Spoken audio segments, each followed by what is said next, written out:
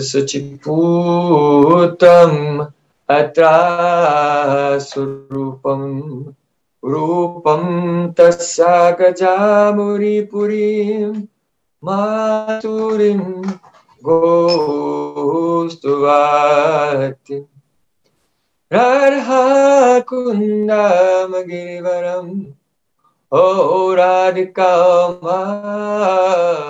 madhavasam prapto yasya pratita kripaya Sri Guru tam natosmi Gurave Gaurachandraya Radhikaya Tadale Krishnaya Krishna Bhaktaya Tad Bhaktaya Namo Namah Anandalila Maya Vigrahaya Hema Bhadivyaschave Sundaraya Tasmai Mahaprema Rasapradaya Chaitanya Chandraya Namo Namaste Chaitanya Chandraya Namo Namaste Chaitanya Chandraya Namo Namaste Sham Sundar Shikandashik Smaraha Samurali Manora Radhika Rasikamama Kripanadhe Supriya Charna King Kurim Kuru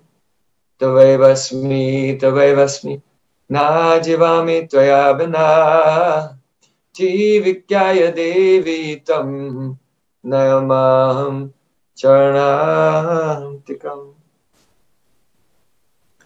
First of all, I offer my Sastang Dandavat Puspanjali, my heart like flowers thousands and thousands of times at the lotus feet of my holy master, my supremely worshipable spiritual Gurudev, Asmadeya Paramaradhatama Guru Pada Padma Nitya Lila Pravishta Om Vishnu Pad Ashtotara Satasvi Rupanugacharya Varya Srila Bhakti Vedanta Narayan Goswami Maharaj. Secondly, I offer my pranam thousands of times at the lotus feet of my Param Gurudev to Srila Prabhupada and to all of our Sri Rupanuga Gaudiya Guru Parampara. And finally, I offer my pranam to all the assembled Vaishnavas and Vaishnavis. Vancha kalpatarubhyascha kripa sindhubhyavacha putitanam pavanebhyo Vaishnavebhyo namo namah. By the course's mercy of Sri Guru and Gauranga, today we are observing Nrsimha Chaturdashi, the appearance day of Lord Nrsimha. По беспричинной милости Шри Гуру и Гауранги мы сегодня празднуем Нрсимха Чатурдаши, день явления Нрсимха Бхагавана. In the beginning of the 7th canto of Srimad Bhagavatam, Parikshit Maharaj has posed a question to Shukadeva Goswami. В начале 7-й песни Шримад Бхагаватам Парикшит Махарадж задает вопрос Шукадеву Госвами. He said, we know that the absolute truth is beyond duality, but we see that the Supreme Lord seems to always take the side of the demigods and fight on their side against the demons. So by this it seems that he has the defect of the pakshapat, partiality to one side or another, or naigrinya, that he has some cruelty towards the other side. Парикшит Махарадж спросил, что мы все знаем, что абсолютная истина находится вне дуальности. Но почему же так складывается, что снова и снова выглядит, что Господь всегда принимает сторону деват против асур? И из этого создается впечатление, что он пакшапат, что он повинен в пристрастии, что он благоволит деватам и нехорошо, недружелюбно относится к демонам. So, Shukadeva Goswami Pad, he said, the Supreme Lord Sri Krishna is completely free from all duality and he is completely impartial. Шукадева Госвами ответил, что Господь Шри Кришна, он вне дуальности и в нем нет никакого пристрастия. Он беспристрастен полностью. You can understand it in this way. Понять это можно следующим образом. That in this universe, sometimes the mode of goodness is predominating And at that time, that's when the demigods become successful.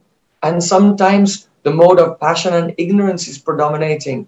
And that is when the demons become powerful, and sometimes they even invade the heavenly planets and take over.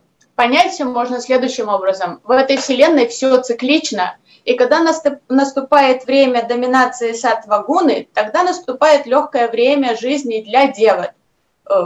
У них все благополучно.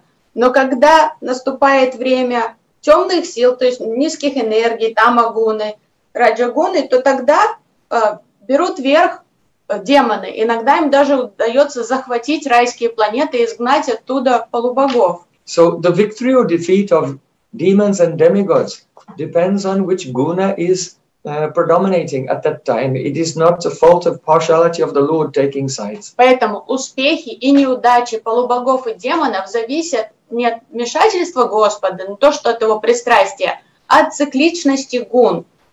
Когда доминирует саттва, везет деватам, когда доминирует тамас, везет демонам. But Parikshit Maharaj said, but we actually see that the Supreme Lord comes and riding on the back of Garuda, and he fights on behalf of the demigods, but we don't see that he's fighting on behalf of the demons. Но Парикшит Махарадж не сдавался, он сказал, но мы же видим примеры, прецеденты того, как Господь прилетает на Гаруде, чтобы принять сторону деват против асуров. Мы никогда не видим ситуации, где он помогает демонам против полубогов. Shukadeva Goswami said that the Supreme Lord is always giving the support and acting for the benefit of both sides. Шукадева Госвами объяснил, что Господь всегда действует на благо обеих сторон. When he's giving support to the demons, at that time you cannot see him; he's invisible. But when he gives support to the devatas, at that time he becomes visible, riding on the back of Garuda. Он оказывает поддержку обеим сторонам. Просто он не видим, когда он помогает демонам, но он принимает свой облик. Он видим, когда он прилетает на спине Гаруды помочь полубогам. Just like mercury in a glass tube. If the glass is clear, then you can see the mercury is shining. But if the glass is colored, then you cannot see it. То есть подобно ртути, вы видите ртуть в прозрачном там, термометре или сосуде в стекле. Но если стекло матовое или окрашенное, то вы не увидите ртуть. But if someone has devotion to the Supreme Lord, then for sure he shows favoritism to them, even if that person was born in the family of the Asuras. Но если человек служит Господу, Господь всегда будет однозначно благоволить этому человеку. Человек станет его фаворитом, даже если человек родом из демонической династии. So we cannot say that the Supreme Lord is partial to the devatas and against the Asuras, because if a devotee will appear among the Asuras, then Supreme Lord will reciprocate with him fully. Поэтому неразумно говорить, что Господь благоволит деватам и не любит асур, потому что есть прецеденты того, что даже человек родом из демонического сословия, но жаждет служить Господу, Господь будет покровительствовать такому человеку. The example is Prahlad Maharaj. И пример этому это Прахлад Махарадж. Shukadeva Goswami, he said, your question about whether the Lord is partial or impartial was once raised in the assembly of Yudhishthira Maharaj. Шукадев Госвами сказал Парикшит Махараджу, что этот самый вопрос, который ты сейчас озвучил, он однажды прозвучал во дворце Юдхиштира Махараджа. Yudhishthira Maharaj saw how, when Shishupal was insulting Krishna, then see Krishna cut off his head with his Sudarshan chakra, and then the soul of Shishupal floated through the air and entered into the lotus feet of Krishna, and he was liberated. После того, как Юдхиштир Махарадж стал свидетелем того, как Шишупал после бесконечных оскорблений в адрес Кришны лишился головы, потому что Кришна применил чакру против него и сразил Шишупала. И после этого все увидели, как душа Шишупала вышла из тела Шишупала и вошла в лотосные стопы Шри Кришны. So Yudhishthira Maharaj posed this question to the learned sages of that assembly. И тогда Юдиштхира Махарадж обратился с этим вопросом к мудрым пандитам, присутствующим в этой ассамблее. He said that once there was a king named Vena. He was very adharmic, very irreligious, and he used to criticize God. Юдиштхира Махарадж сказал, что однажды, давным-давно жил царь Вена, который был, он все время грешил и богохульствовал, поносил Господа. He told the Brahmanas and others who were worshipping God that the king is God on earth who is visible to everyone. Why are you giving up my worship to worship some invisible God? This is like an unchaste wife, like a prostitute who is leaving her husband to associate with another man. You should all worship me. Царь Вена все время порицал брахманов за то, что они служили Господу. Он им говорил: да кому вы служите? Я ваш Господь на земле. Все почести и служения должны быть адресованы мне. Вы подобны неверным женам, которые поклоняетесь какому-то Богу, когда я истинный ваш господин, повелитель и Бог тут среди вас. Служите мне. So when Maharaj Vena died, then he went to hell. But when Shishupal died, he was also criticizing God directly, but he was liberated. So it seems that there's partiality on the part of the Supreme Lord. После смерти Вена отправился в ад прямиком, как и заслужил. Но что непонятно, почему тогда Шишупал, который жутко критиковал Господа, получил освобождение и милость. So no one could answer this question. So then Narad Muni, he explained the answer to Yudhishthira Maharaj. Никто из присутствующих не решился ответить на вопрос Юдиштхира Махараджа. И тогда Нарада Муни вызвался объяснить Юдиштхиру эту татву. He said that because the Supreme Lord is impartial and because he is fully transcendental, in any way a person's mind is completely absorbed in him, then they will attain a transcendental destination. Нарада объяснил, что Господь абсолютен и вне дуальности, поэтому каким бы образом ум человека не был привязан, сфокусирован, в каком бы отношении ум человека не был сфокусирован на Господе, человек получит освобождение. Kama dveshat bhayat snehad yatha bhakteshare manaha avishyat adagam hitva bhavo tagyatim gataha. Narad Muni said many persons in the past whose minds were absorbed in Krishna, either by lust, kam, by dvesh, enmity, like the example of the kam is the gopis of Vrindavan, the example of enmity is Shishupal, then also by fear, like Kamsa Maharaj, sneha by affection, like the Pandavas, yatha bhakteshare manaha, or like myself, Narad Muni said, by the practice of bhakti, we all attain a transcendental destination. И Нарада сказал, в каком бы настроении человек не относился к Господу, в каком бы настроении он не был сфокусирован на нем, будь это в каме, то есть в страстном желании, и пример этому это гопи, будь это в зависти, пример этому Шишупал, будь это в страхе, пример которого является Камса Махарадж, или будь это бхакти, то, как отношусь к Господу я, сказал Нарада Муни. Все мы получим благо. So Vena Maharaj, he was criticizing the Lord, but he did not have avesh, absorption in any particular relationship. Вена Махарадж богохульствовал, но он это делал не сфокусированно, то есть у него не было погруженности истинного авеша в мысли о Господе. But Shishupal он не горел этим. And Kamsa Maharaj, they're absorbed in the relationship of enmity and fear. А вот Шишупал и Камса, они жили один своей завистью, второй своим страхом. Они непрерывно думали о Кришне, испытывая вот эти эмоции.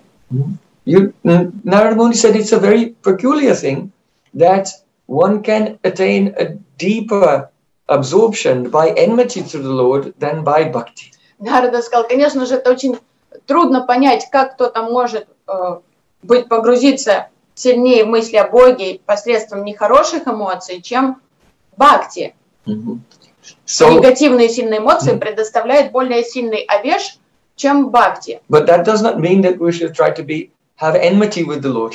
Но это не рекомендация к тому, чтобы враждебно относиться к Господу. Because it is unnatural. Это неестественно для души враждебно относиться к Господу. Shishupal could have enmity to the Lord because it was confirmed for certain that that Krishna would kill him. То есть ненависть Шишупала была естественной, потому что он знал о том, что есть предсказание, что Кришна, вернее, он знал наверняка, что Кришна станет причиной его смерти, убьет его. When Shishupal was born, he was born with 4 arms, and the rishis declared that when someone touches him and 2 of his arms disappear, then that person will be the one to kill him. И мудрецы предсказали, когда родился Шишупал, что тот человек, от чего прикосновение... Шишупал родился с 4 руками. И вот мудрецы предрекли, что тот, от чего прикосновение 2 руки исчезнут, станет причиной смерти позже этого ребенка. Shishupal was the son of Krishna's maternal aunt. So when he was born, then he went to see his newly born nephew. А Шишупал был сыном тети Кришны. И, конечно же, когда ребенок родился, Кришна пошел навестить новорожденного. And then, when Sri Krishna picked up the child, 2 arms disappeared. И когда он взял малыша на руки, 2 руки младенца исчезли. So from the beginning of his life, Shishupal knew, oh, Krishna is my enemy, Krishna will kill me. То есть с самого детства Шишупал знал, что Кришна — это его враг, что он убьет его. He could have avesh, absorption in that. But for ordinary persons, that is an extraordinary case. Ordinary persons, this absorption in enmity or hatred, fear to the Lord is completely unnatural. So we should not do that. Это было естественно, поэтому вот эта враждебность была понятна, естественной для Шишупала. Но для нас, для людей, это отношение совершенно неестественно к Богу, ненависти, страхов и негативных эмоций. Oh, if you are wandering in the forest, and you see a lion is coming, naturally you can have fear. But if you see a butterfly, you cannot have fear. То есть, если вы забрели в джунгли и увидели вдруг льва перед собой, то естественным образом вами овладеет страх.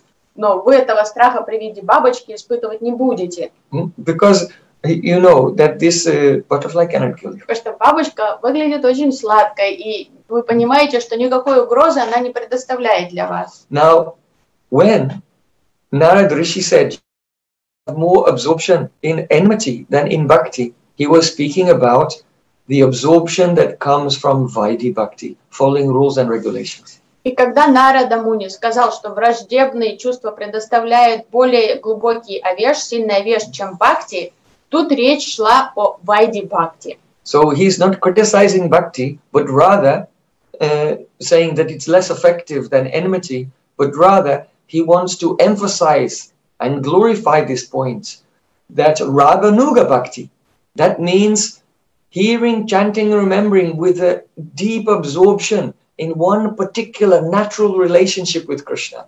This is the best process.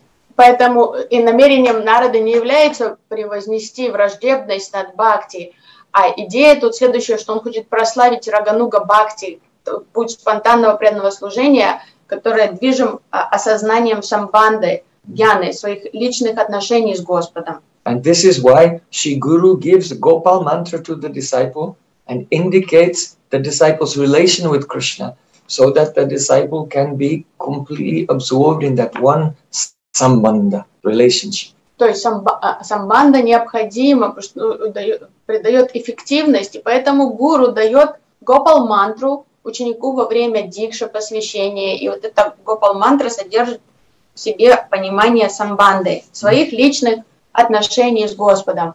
Narad Muni said that Shishupal in his previous life and Dantavakra, they were actually Jai and Vijay, the gatekeepers of Vaikuntha.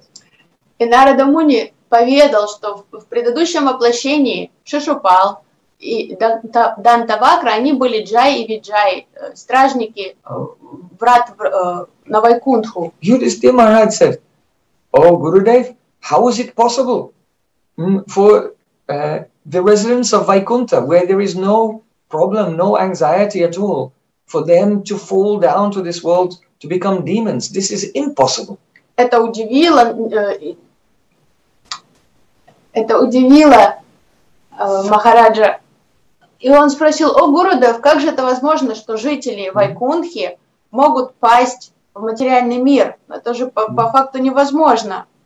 So here we see that Юдхиштхир Yudhishthira Maharaj himself, who is a portion of Dharmaraj, one of the 12 Mahajans, and he's even superior to that Dharmaraj as an eternal associate of Krishna. He is saying it is impossible for anyone to fall from Vaikuntha. Вот тут кроется праман, что Юдхиштхир Махарадж, который является частичным проявлением Дharmaraja, одним из 12 махаджанов, и хотя на самом деле он во много раз превосходит Дharmaraja, будучи вечным спутником Кришны, он утверждает, что с Вайкунтхи невозможно пасть. So, in reply, Narad Muni said this was a special pastime of the Lord. И в ответ Нарада рассказал, что действительно это было исключением из правил, это была особенная лила Господа. Because Lord Brahma is a pure devotee, then by his mercy, his disciples, the 4 Kumaras, had the chance to come to the gates of Vaikuntha. Так как Господь Брахма был чистым преданным, по его милости, его сыновья, его ученики, 4 Кумаров, смогли оказаться у врат Вайкунтхи. But Jai and Vijay forbade them to enter because they were naked. Но стражники Джай и Виджай запретили 4 Кумарам входить на Вайкунтху, потому что кумары были обнаженными, нагими, они не носили одежду. Then 4 Kumars became upset and they said, oh, you are discriminating, you have partiality, you are seeing with duality. So we curse you that you should fall to the world of duality. И 4 Кумаров обиделись, великие мудрецы обиделись, что привратники с ними так обошлись и сказали: если ваше видение преисполнено дуальности, то вам следует отправиться в материальный мир и жить там, в мир дуальности. You will take 3 births as demons, and then Supreme Lord will kill you, and then you will return. Вы недостойны того, чтобы жить тут, на Вайкунтхе, отправляйтесь жить в материальный мир, и после 3 воплощений Верховный Господь, когда Господь будет убивать вас, после 3 воплощений вы сможете вернуться обратно. So actually, Yoga Maya had arranged this pastime because Supreme Lord wanted to relish Vira Rasa, the excitement, the mellows of the fighting and chivalry. На самом деле Йога Майя устроила всю эту ситуацию, потому что она уловила в сердце Господа желание испытать вирья-расу, чувство мужества, рыцарства, азарт, сражения, битвы. So the conditioned souls, they are very weak. So the associates of the Supreme Lord, Jai and Vijay, knowing their Lord's desire, they wished in their heart, oh, we wish that we could fulfill this desire by fighting with our Lord to give him happiness. У Господа появилось желание посражаться, и ни одна обусловленная душа не может предоставить соперничество Господу, достойное для поединка. Поэтому Джай и Виджай, будучи великими преданными Господа, захотели совершить это служение. So the Supreme Lord's Leela Shakti arranged this pastime so that Jai and Vijay could first become Hiranyakashipu and Hiranyaksha, then Ravan and Kumbhakarna, and then Shishupal and Dantavakra. И Йога Майя так устроила, что от этого проклятия 4 кумаров Джай и Виджай вначале воплотились как Хираньякашипу и Хираньякша, затем как Равана и Кумбхакарна, а затем как Шишупал и Дантавакра уже в лилах Кришны. So when Jai and Vijay became Hiranyakashipu and Hiranyaksha, the sons of Diti, at that time Lord Varahadev appeared and fought with Hiranyaksha and killed him. Когда Хираньякашипу и Хираньякша родились, когда Джай и Виджай стали Хираньякашипу и Хираньякшей, родились как сыновья Дити, Господь Варахадев явился и сразил Хираньякшу. So at that time, Hiranyakashipu went to Diti, who was weeping, lamenting bitterly over the death of her son. Хираньякашипу пошел утешить мать, которая рыдала беспрестанно по поводу смерти своего сына. Hiranyakashipu said, there is nothing to weep. He has died gloriously like a hero fighting in battle. This is better than lying in the bed in old age. И Хираньякашипу сказал матери: ты понапрасну плачешь, потому что Мой брат умер достойно, мужественно, как настоящий воин. Лучше умереть так на поле битвы, чем дряхлому старому где-то на койке больничной. But she was not responding to his words. Но мать не слышала даже слов утешения сына. So in order to pacify her, he said, listen to a history. И чтобы успокоить маму, Хирanyакашипу сказал: мама, послушай эту историю. Once there was a king named Suyagya who ruled over the Ushinara province. Однажды жил царь Суягья, который правил провинцией Ушинарой. And he was killed in a battle. Он погиб во время одной битвы. And his body, bleeding from all the wounds and wrapped in cloth, was brought back to his kingdom. And his wives and all the citizens were surrounding him and weeping. И его, то есть уже окровавленное тело завернули в ткань и принесли в столицу, и где его оплакивали его жены, все его родственники, все его подданные. So at that time, something very astonishing happened. В этот момент произошло нечто удивительное. Usually, when a person is killed, then the servants of Yamaraj, the Yamadutas, they come and they take that soul and his subtle body out from the gross physical body and take him before Yamaraj in Yamlok to face judgment. Обычно, когда кто-то умирает, слуги бога смерти Ямараджа, Ямадуты приходят с этим за душой, за тонким телом, вытаскивают из тела и отводят на суд к Ямараджу, чтобы рассмотреть, как поступить с этой душой. But on this particular occasion, the Lord Yamaraj, he told Yamadutas, go and bring that soul. И в этот день, в день гибели этого царя, Ямарадж повелел своим слугам пойти и забрать душу этого царя. But the Yamadutas were afraid. Но Ямадуты боялись. They said, oh, his wife, the queen, is a great devotee. And last time we tried to take the soul of a devotee, then we were punished. And so we are very much afraid. We don't want to go near any devotees. Но Ямадуты испугались идти за душой этого царя, потому что у них уже был печальный опыт, как однажды они пытались забрать душу человека, который произносил имена Господа, и помнили, что случилось. Поэтому они знали, что жена этого царя, она великая, преданная, и они не осмелились идти за душой ее мужа. The king himself was not a great devotee, but his wife was a great devotee, so they're even afraid to go just because of the relationship. Царь сам не был бхактой, но жена была очень достойной, преданной, поэтому Ямадуты не осмеливались идти за его душой. So, because all the citizens were lamenting, so they would not do the funeral rites. And unless the funeral rites are performed, then the soul cannot receive his ativahit body to go to his next destination. А по Видхе считается, так как до тех пор, пока не пройдет ритуал правильное погребение, душа не может переместиться в следующее тело. А все подданные были в таких расстроенных чувствах, у них не было сил даже производить погребальные эти ритуалы для царя. So the Yamaraj thought, if the Yamadutas won't go, I'll have to go myself. И Ямарадж подумал, ну если мои подчиненные не пойдут за душой, придется мне самому идти на это дело. And pacified all the people in such a way that they will quickly do his antim sanskar, cremation ceremony. Ладно, схожу я сам туда, потому что все настолько разбиты горем, эти подданные этого царя, они даже не в силах совершить эти погребальные ритуалы. Я их утешу, чтобы они, придать им моральных сил, чтобы они смогли провести все ритуалы. So Yamaraj himself went there, taking the form of a small boy. И Ямарадж тогда сам отправился туда, в это царство, приняв облик мальчика. So Hiranyakashipu was telling the story how Yamaraj appeared, but he did not tell. He did not tell. It was because of the devotee. That is in the commentary of our acharyas. И вот Хираньякашипу рассказывал эту историю своей матери, но он не упоминал, что Ямадуты боялись пойти туда, потому что царица была преданной. Это мы знаем из комментариев наших ачарий к этой истории. So Hiranyakashipu, he continued.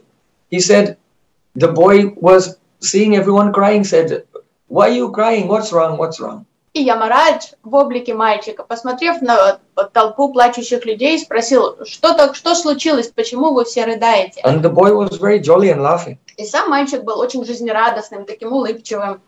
The old people said, don't laugh, you should be crying.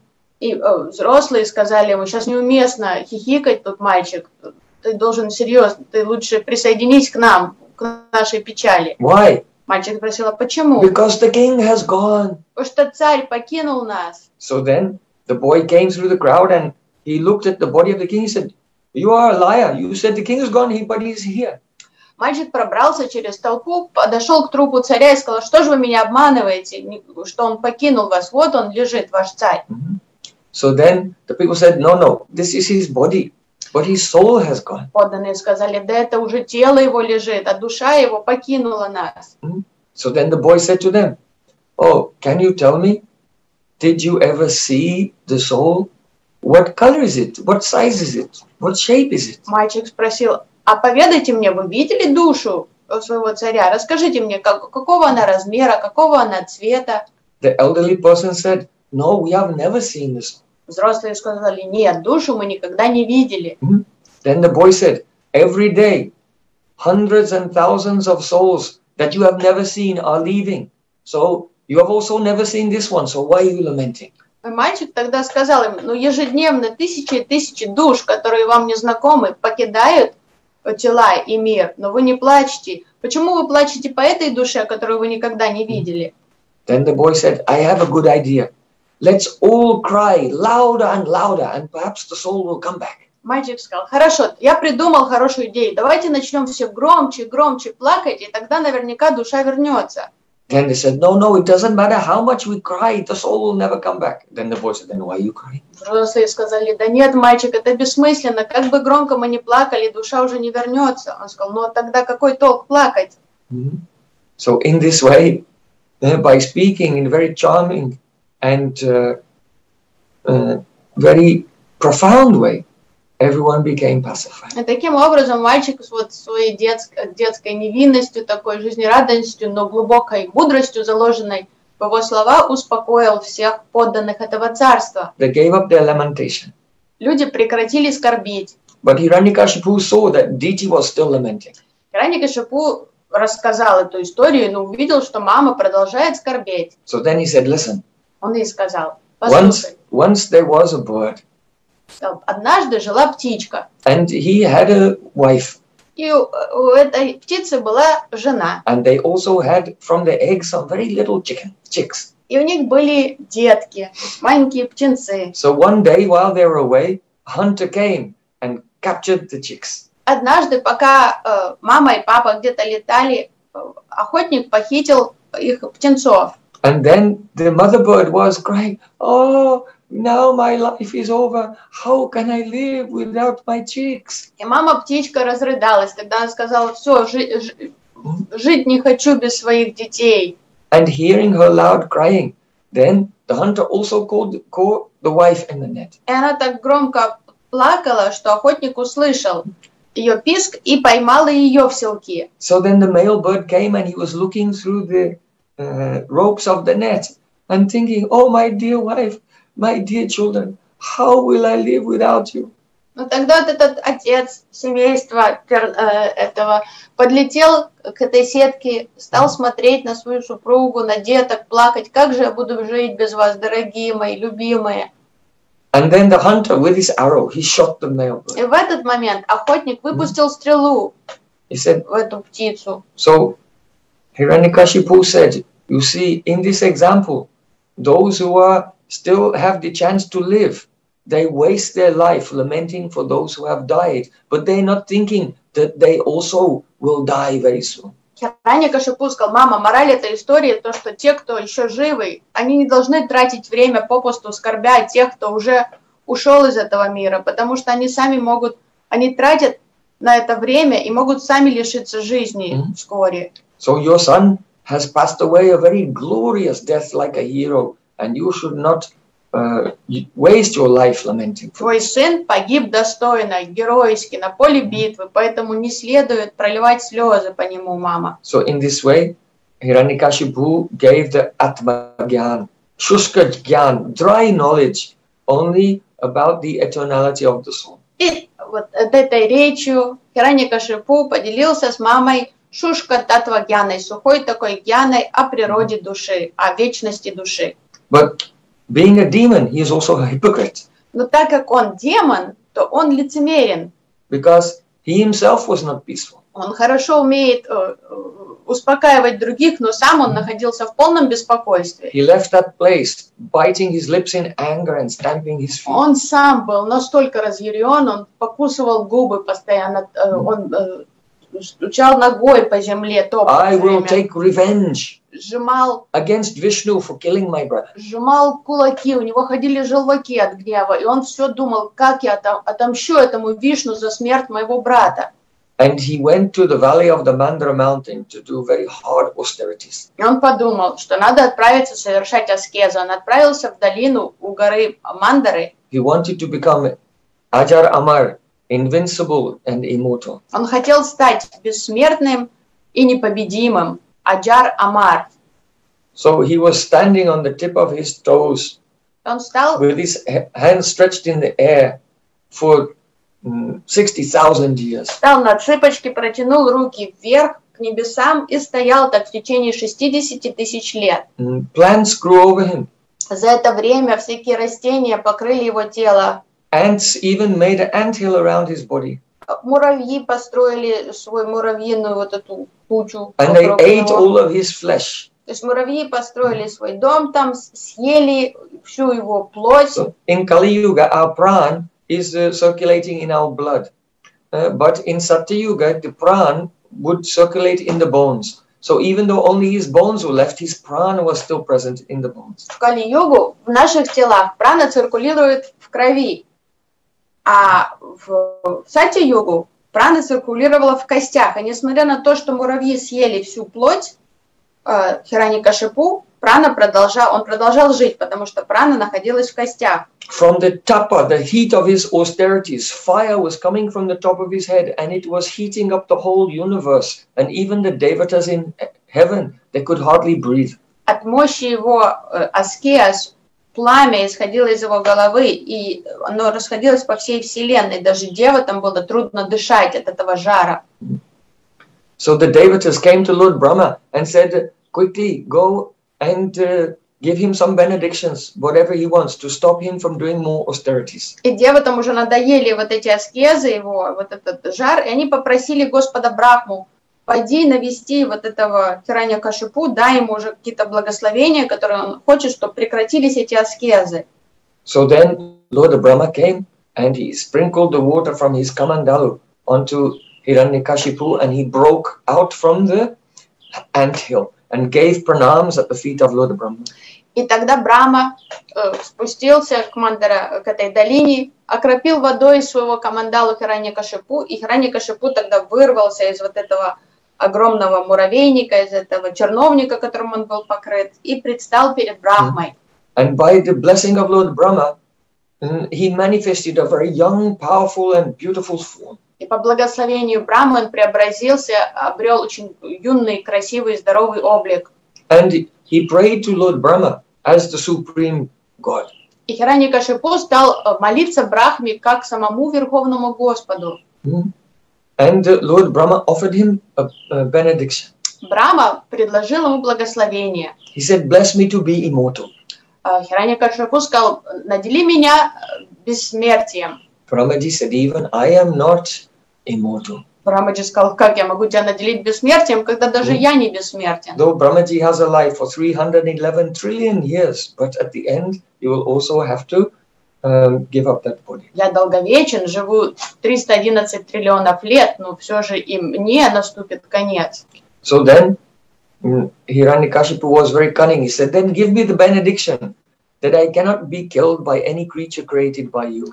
Тогда хитрый Хираньякашипу сказал, хорошо, если не можешь благословить меня бессмертием, благослови меня, что меня не убьет никакое существо, сотворенное тобой. That I cannot be killed by any animal, human or demigod. Что никто, ни животное, ни человек, ни девата не смогли бы убить меня. That I cannot be killed by the living or the dead. Что меня не могли убить ни живые, не мертвые. That I cannot die in the day or the night. Чтобы я не мог умереть ни днем, ни ночью. Or in any month of the year. И ни в одном из месяцев года. Or on the land, in the sea, or in the air. Ни на земле, ни на суше, ни на воде, ни в небесах. That I cannot be killed by any weapon. Чтобы меня невозможно было убить никаким оружием. That I cannot die inside my house or outside my house. Чтобы я не мог умереть ни в доме, ни вне дома. Brahmaji said, Tatastu. Рамаджи сказал, да будет так, татасту.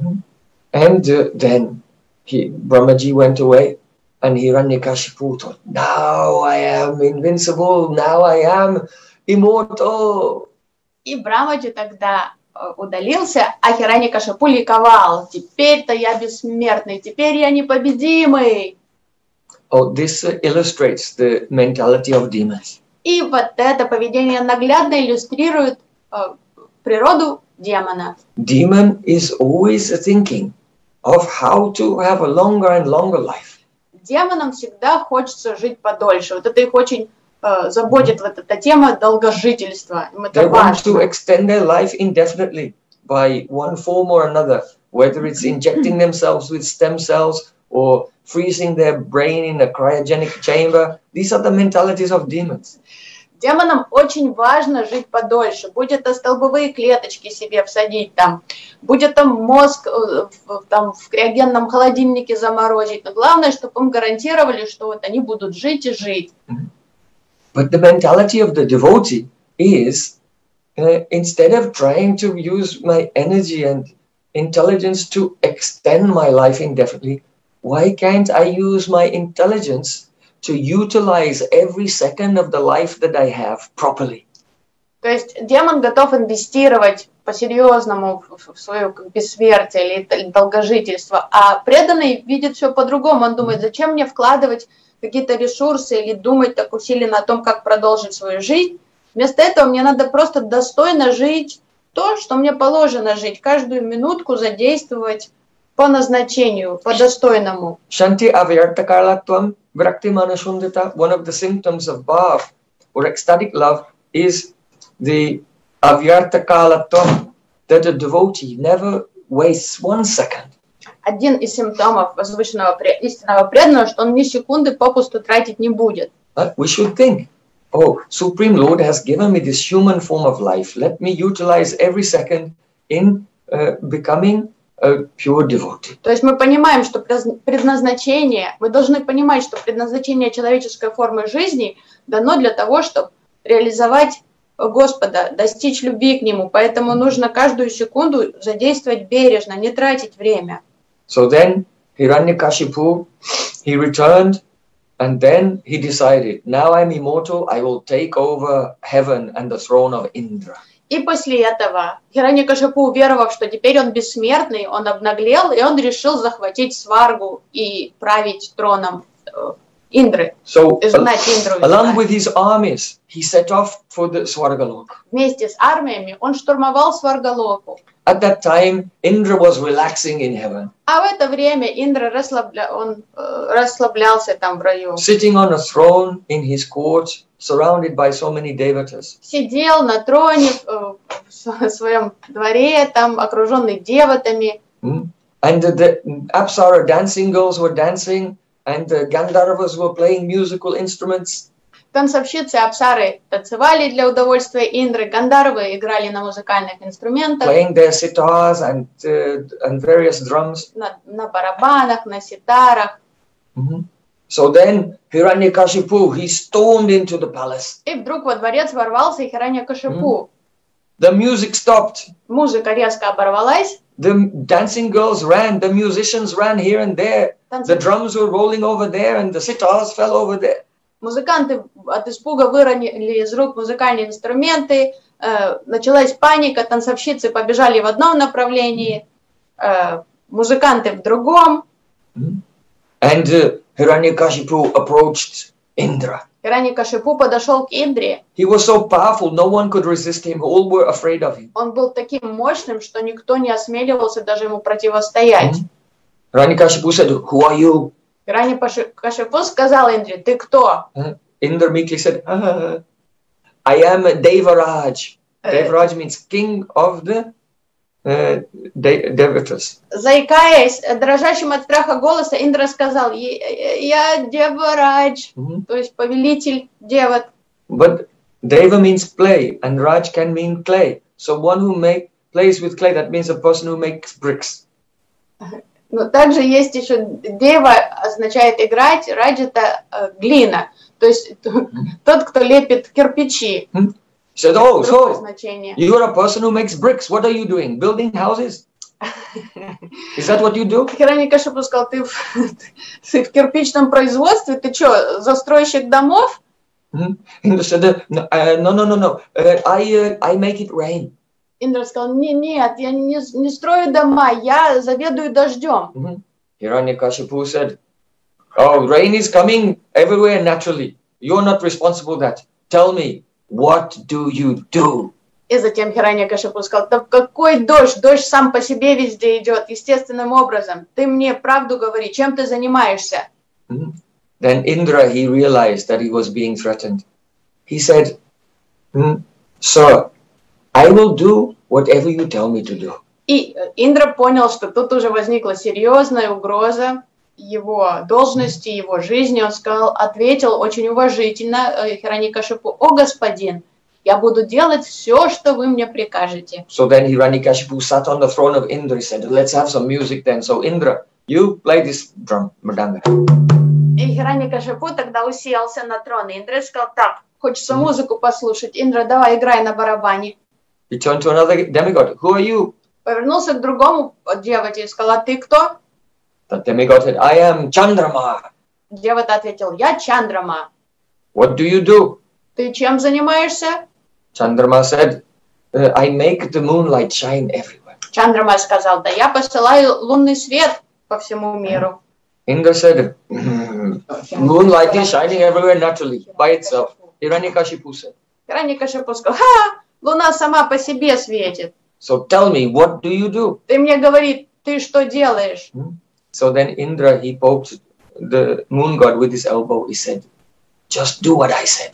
Индра тогда локтем так тихонечко ткнул в Чандрама, бога Луны. И давай ему понять, ты просто следуй моему примеру, тут уже бесполезно отбиваться. So then Chandrama said, oh, sir, I do whatever you would like me to do, sir. Чандрама сказал: господин, я буду делать все, что вы мне прикажете. Hiranyakashipu said, oh, you play the kartals. Тогда играй на караталах, сказал Хираньякашипу. In this way, he was scaring, threatening all the devatas, and they all became his servants. Some were playing musical instruments, some were carrying him on their backs on a palanquin. И вот таким образом whenever he wanted to go somewhere. Хираньякашипу навел ужас на всех деват, третировал их постоянно. Некоторые стали его музыкантами придворными, некоторые возничьими, его носили на паланкине, когда он хотел куда-то пойти погулять. Hiranyakashipu, he went out into the fields and saw some farmers who were plowing the fields. Хираньякашипу отправился осмотреть поля, агрикультурные там все фермы, и увидел фермеров, которые вспахивали поля. He said, stop this. Сказал: прекратить вот это занятие. From today, now all the earth will give the crops without any plowing, even without any planting. И надо работать на фермах. С сегодняшнего дня земля будет давать нам злаки, без всяких фермеров. Сама пусть все нам взращивает. And those who will do pious activities will get suffering, and those who will do impious activities will get pleasure. Я запрещаю заниматься благочестивой деятельностью, потому что все, кто будут совершать хорошие поступки, будут наказаны плохой кармой, а все, кто будут грешить, они будут жить в свое удовольствие. У них все будет хорошо. Hiranyakashipu was so powerful that by the power of his austerities, he was reversing all the ways of the world and controlling the world, even while sitting on the throne and drinking with his eyes rolling in intoxication. То есть за вот эти 60 тысяч лет своими аскезами Хираньякашипу набрал такую мощь, что вот этой силой своей шакти он стал менять вообще законы природы, управлять стихией, управлять вселенной, поменял законы кармы, и при этом он даже там это делал вообще без усилий, сидел, пил, там, упивался на троне, и при этом вот так стал менять все.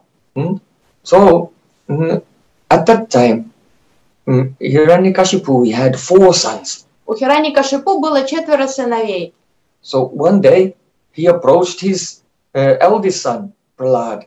И однажды он подошел к старшему сыну Прохладу. And he was feeling such pride. Oh, I have such a sweet little boy, only 5 years old. Он любил своего старшенького 5-летнего Прохлада. And he took Prahlad in his lap and he said, "Oh, my son." Взял сына, усадил к себе на колени и сказал: «Сынок, Tell me, what is the best thing you have learned at school? Your best lesson? расскажи мне, какой урок тебе больше всего в школе понравился? Что ты там выучил?» Prahlad Maharaj said, "Tatsadu manye asurvarya dehinam sada samudvigna diyam asatgrahat hitvatma patam griyamandakupam vanogatim yadharimasrayeta." The meaning is that,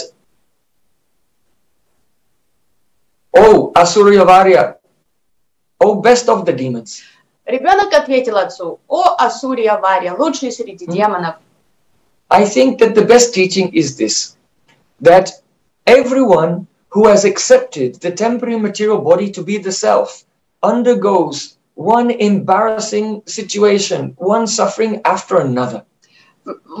Урок, который пришелся мне по душе, это то, что все, кто воплотились в физических телах, будут испытывать постоянные трудности, страдания, и все время им будет очень стыдно. They have fallen into the dark well of materialistic household life. Они будут постоянно оказываться в таких стыдливых ситуациях, и они оказались в темном колодце материального существования. Wherein there is just difficulties one after another and suffering followed by, in the next life, all the reactions, which are even more suffering. Такая плачевная ситуация, где их теперешняя жизнь — это какие-то череда каких-то страданий и неудач, и печального опыта, а в следующей жизни их еще и ждут реакции, последствия на поступки этой жизни. So this materialistic household life blocks the progress, the spiritual progress of the soul. То есть семейная жизнь обывателей, она совершенно не на пользу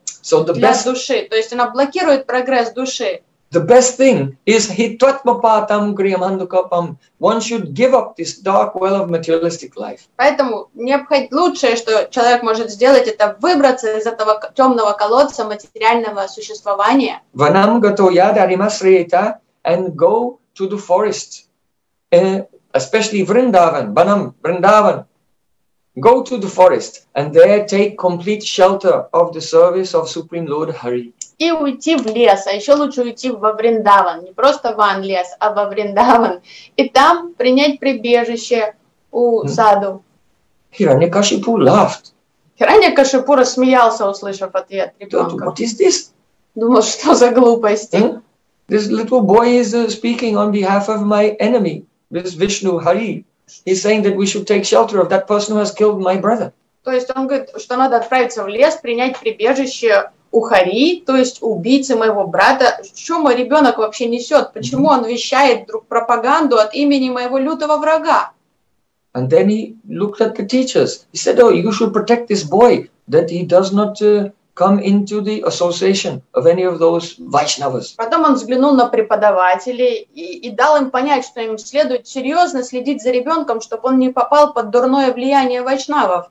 See how his good intelligence has become spoiled. Что происходит с ребенком? Умный мальчик у меня, а уже несет какую-то чушь.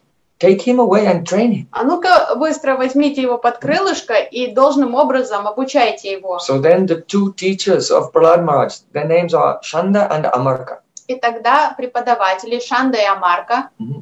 So they are the sons of Shukracharya, who is the guru of all the asuras. Шанда и Амарка, преподаватели принца Прохлада, они сыновья Шукрачари, который является гуру для всех асур, всех демонов. So Shanda, one meaning of the word Shanda is a bull. Одно из значений имени Шанда это бык. Bull only knows eating all day and having sex with cows. Бык ничего, кроме еды и секса, не ведает.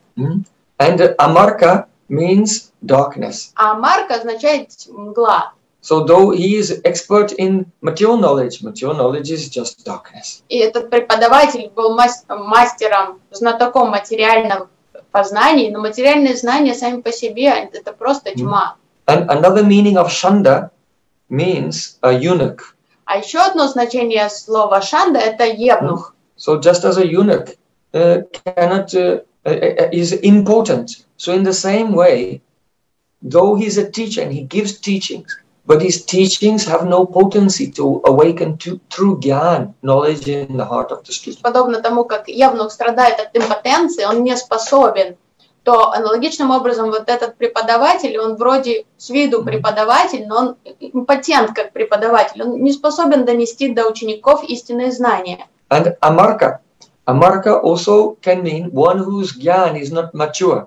So if a person's gyan is not mature, when they speak, those who are listening, they cannot realize the meaning. А амарка это тоже означает не спелый, то есть его гьяна не созрела, и может он даже и вещает теоретические какие-то знания, но донести он не может ни до кого. So Shanda and Amarka, they took Prahlad on one side. И вот эти преподаватели Шанда и Амарка отвели в сторонку Прохлада. They said, "Oh, we demons, we are like the forest of Chandan trees." Они сказали: мы демоны, мы подобны роще сандаловых деревьев. But Vishnu is like the head of an axe. А Вишну, он подобен металлической насадке на топоре. And now this Prahlad, Лезвию though топора. he's one of us, he's like the branch of a sandalwood tree, which has been used to make the handle of the axe, and now he's coming back to cut down the tree. И они подумали, тут нехорошее происходит. Мы роща сандаловых деревьев, а Вишну это как металлический вот эта голова топора, а этот ребенок, хотя он один из нас, он как сандаловое дерево, но он вдруг стал рукояткой для этого топора, ручкой, чтобы скосить нас всех. Что происходит? Where did you learn these things? Ты где вот этих идей набрался, ребенок? Prahlad Maharaj was just looking at them and thinking, oh, previously I heard from my guru, Dev, Narada Muni, that those who have turned away from God and who are in the covering of the gunas, they live in duality and they see this person is my friend and this person is my enemy. I have heard about this from my guru and now I am directly seeing it with my own eyes. You see how pure is the heart of Prahlad Maharaj that he's astonished to see the nature of those who are in Maya. Чистосердечный Прохлад, он с удивлением смотрел на учителей, не понимая, что они говорят. Он думал, я слышал раньше от своего учителя Нарады Муни о том, что существуют безбожники, которые живут в сфере дуальности, они делят всех на своих и чужих, на друзей и врагов. Я слышал о таком, но сейчас впервые в жизни я вижу это перед собой. So, Prahlad was such a very great, exalted soul. Прохлад был очень-очень возвышенной душой. He was always blissful, always joyful. Он всегда находился в состоянии просто полного блаженства и радости. Just like a baby in the arms of the mother is very happy. Вот его состояние было подобно безмятежности и радости младенца, который чувствует себя в полной безопасности в объятиях мамы. Even if the baby is in an awkward position, falling here and there, and is difficult to hold for the mother, but still the baby is joyful and the mother is also joyful. То есть ребенок всегда радостный, он может и там елозить по маме, как-то перевешиваться странно, но он уверен, мама всегда удержит. То есть ребенок радостный и мама тоже радостная. So Prahlad Maharaj was like that Govinda Parirambita. He could feel the embrace of Krishna. И Прохлад Махарадж испытывал подобные сентименты уже в трансцендентной сфере. То есть ему всегда казалось, что он находится в объятиях Говинды. He is also called Krishna Graha Grahitatma. Just as a person can be possessed by a graha, a planet. So in the same way, Prahlad Maharaj his whole consciousness was completely possessed by Krishna. И Прохлад находился в таком состоянии как божественного помешательства, подобно иногда тому, как человек попадает под дурное астрологическое влияние какое-то нехорошее, и как будто бы в него вселяется какой-то злой дух. Вот Прохлад находился в таком состоянии, ну, как в него вселился Кришна, Бхакти-Шакти. He was completely blind to the dualities of the world. Он вообще не воспринимал дуальности этого мира, не видел их. He was forgetful of his own body, whether to eat or sleep. Он не помнил о собственном теле, он не думал о том, что надо спать или кушать. He used to see Krishna and go, oh, Krishna, come, come. Он видел Кришну часто, он звал его: «О, Кришна, иди ко мне». Where have you been? Где ты был, Кришна? And if Krishna would disappear, then he would cry.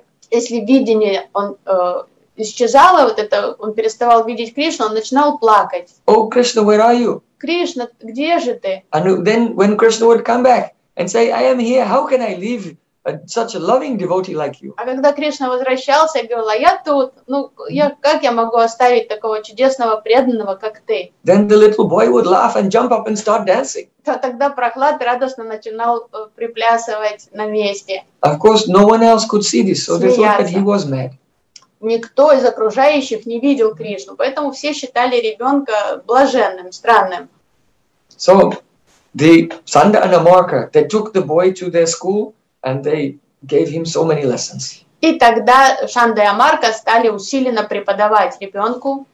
And he was very intelligent and he could learn everything simply by hearing it once. But he never thought that what they were teaching is any type of valuable conclusion, because they were only teaching him about varta, material activities, and about niti, statecraft, politics.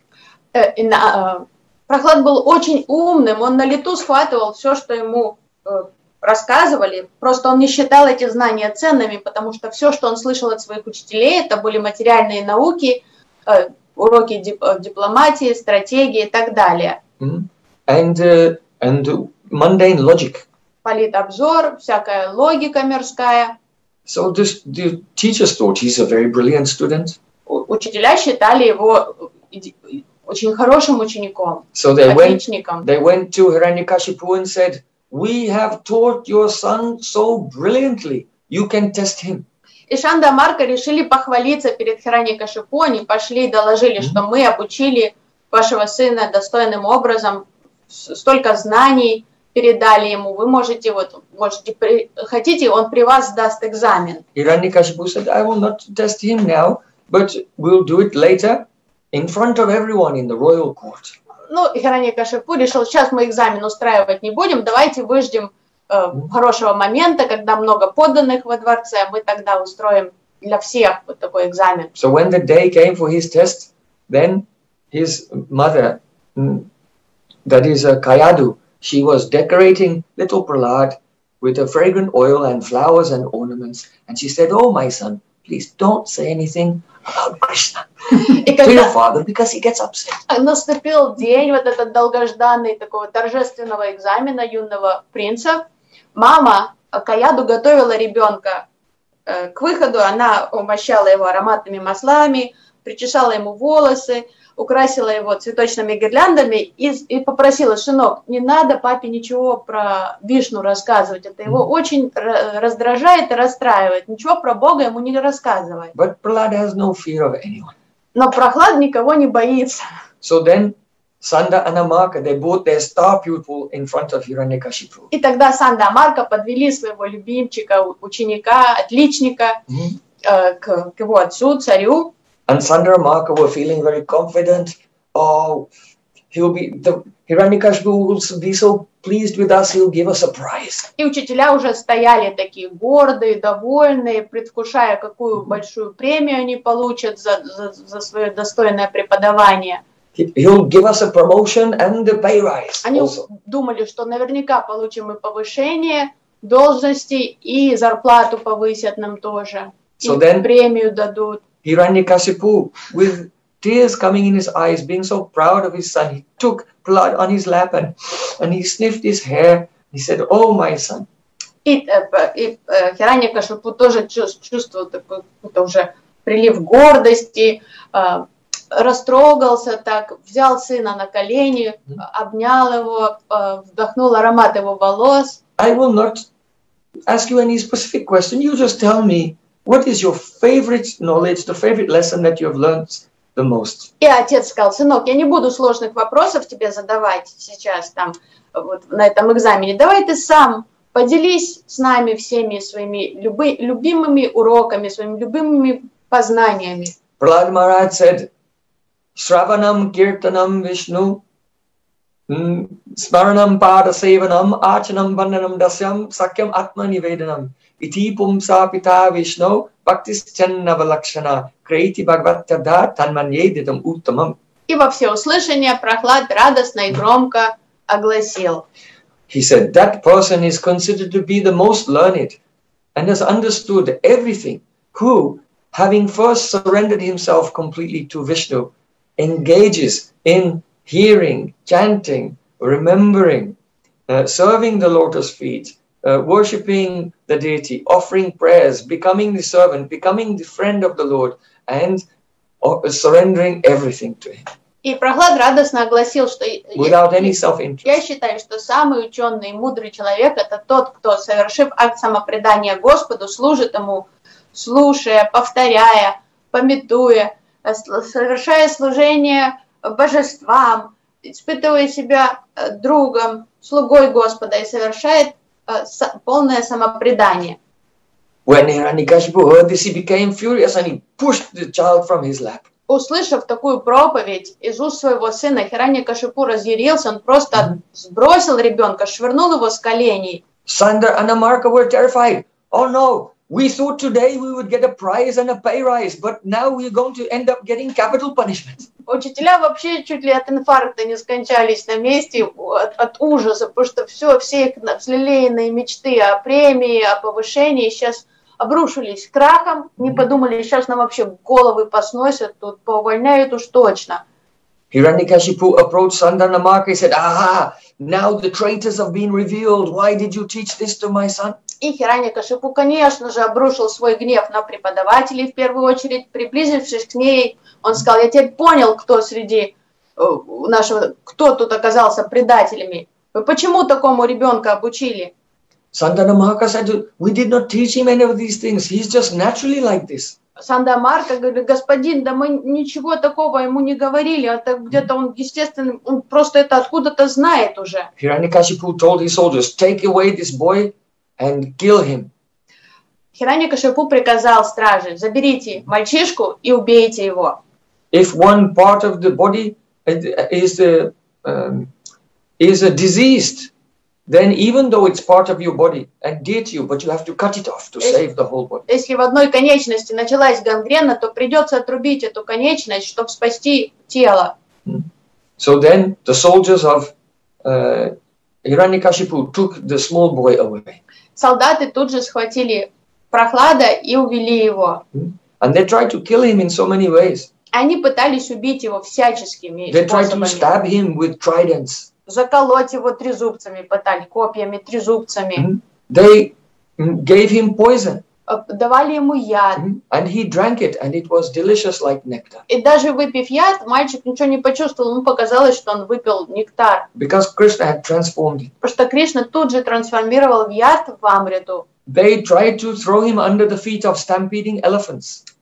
Стражники пытались бросить ребенка под ноги But when огромных the бешеных elephants слонов. came near Prahlad, they felt as if they were having an electric shock and ran away. Но эти бешеные слоны, оказавшись рядом с мальчиком, почувствовали, как будто бы их ударило током, и они тут же отбежали в сторону от него.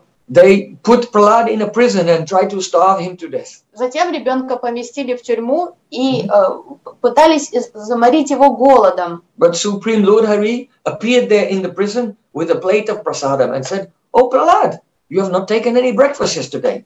Take this." Но Господь сам пришел в тюрьму, проявился в узнице Прохлада с едой, с тарелкой просада, сказал, Прохлад, ты не кушал вчера ничего, сегодня на, покушай. And the guards could hear sound. И стражники слышали какие-то звуки, как чавканье или чего-то, что кто-то кушает. Они подбежали, увидели, что Прохлад сидит и кушает там. And the Prahlad said, "What?" The guard said, "What are you doing? Eating? How is it possible?" And Prahlad threw some prasad at them. Here, take this, taste this. You'll get pure bhakti. It's Mahaprasada. Они не верили своим глазам, откуда у ребенка еда. И где он ее взял, как она там оказалась, как он кушает.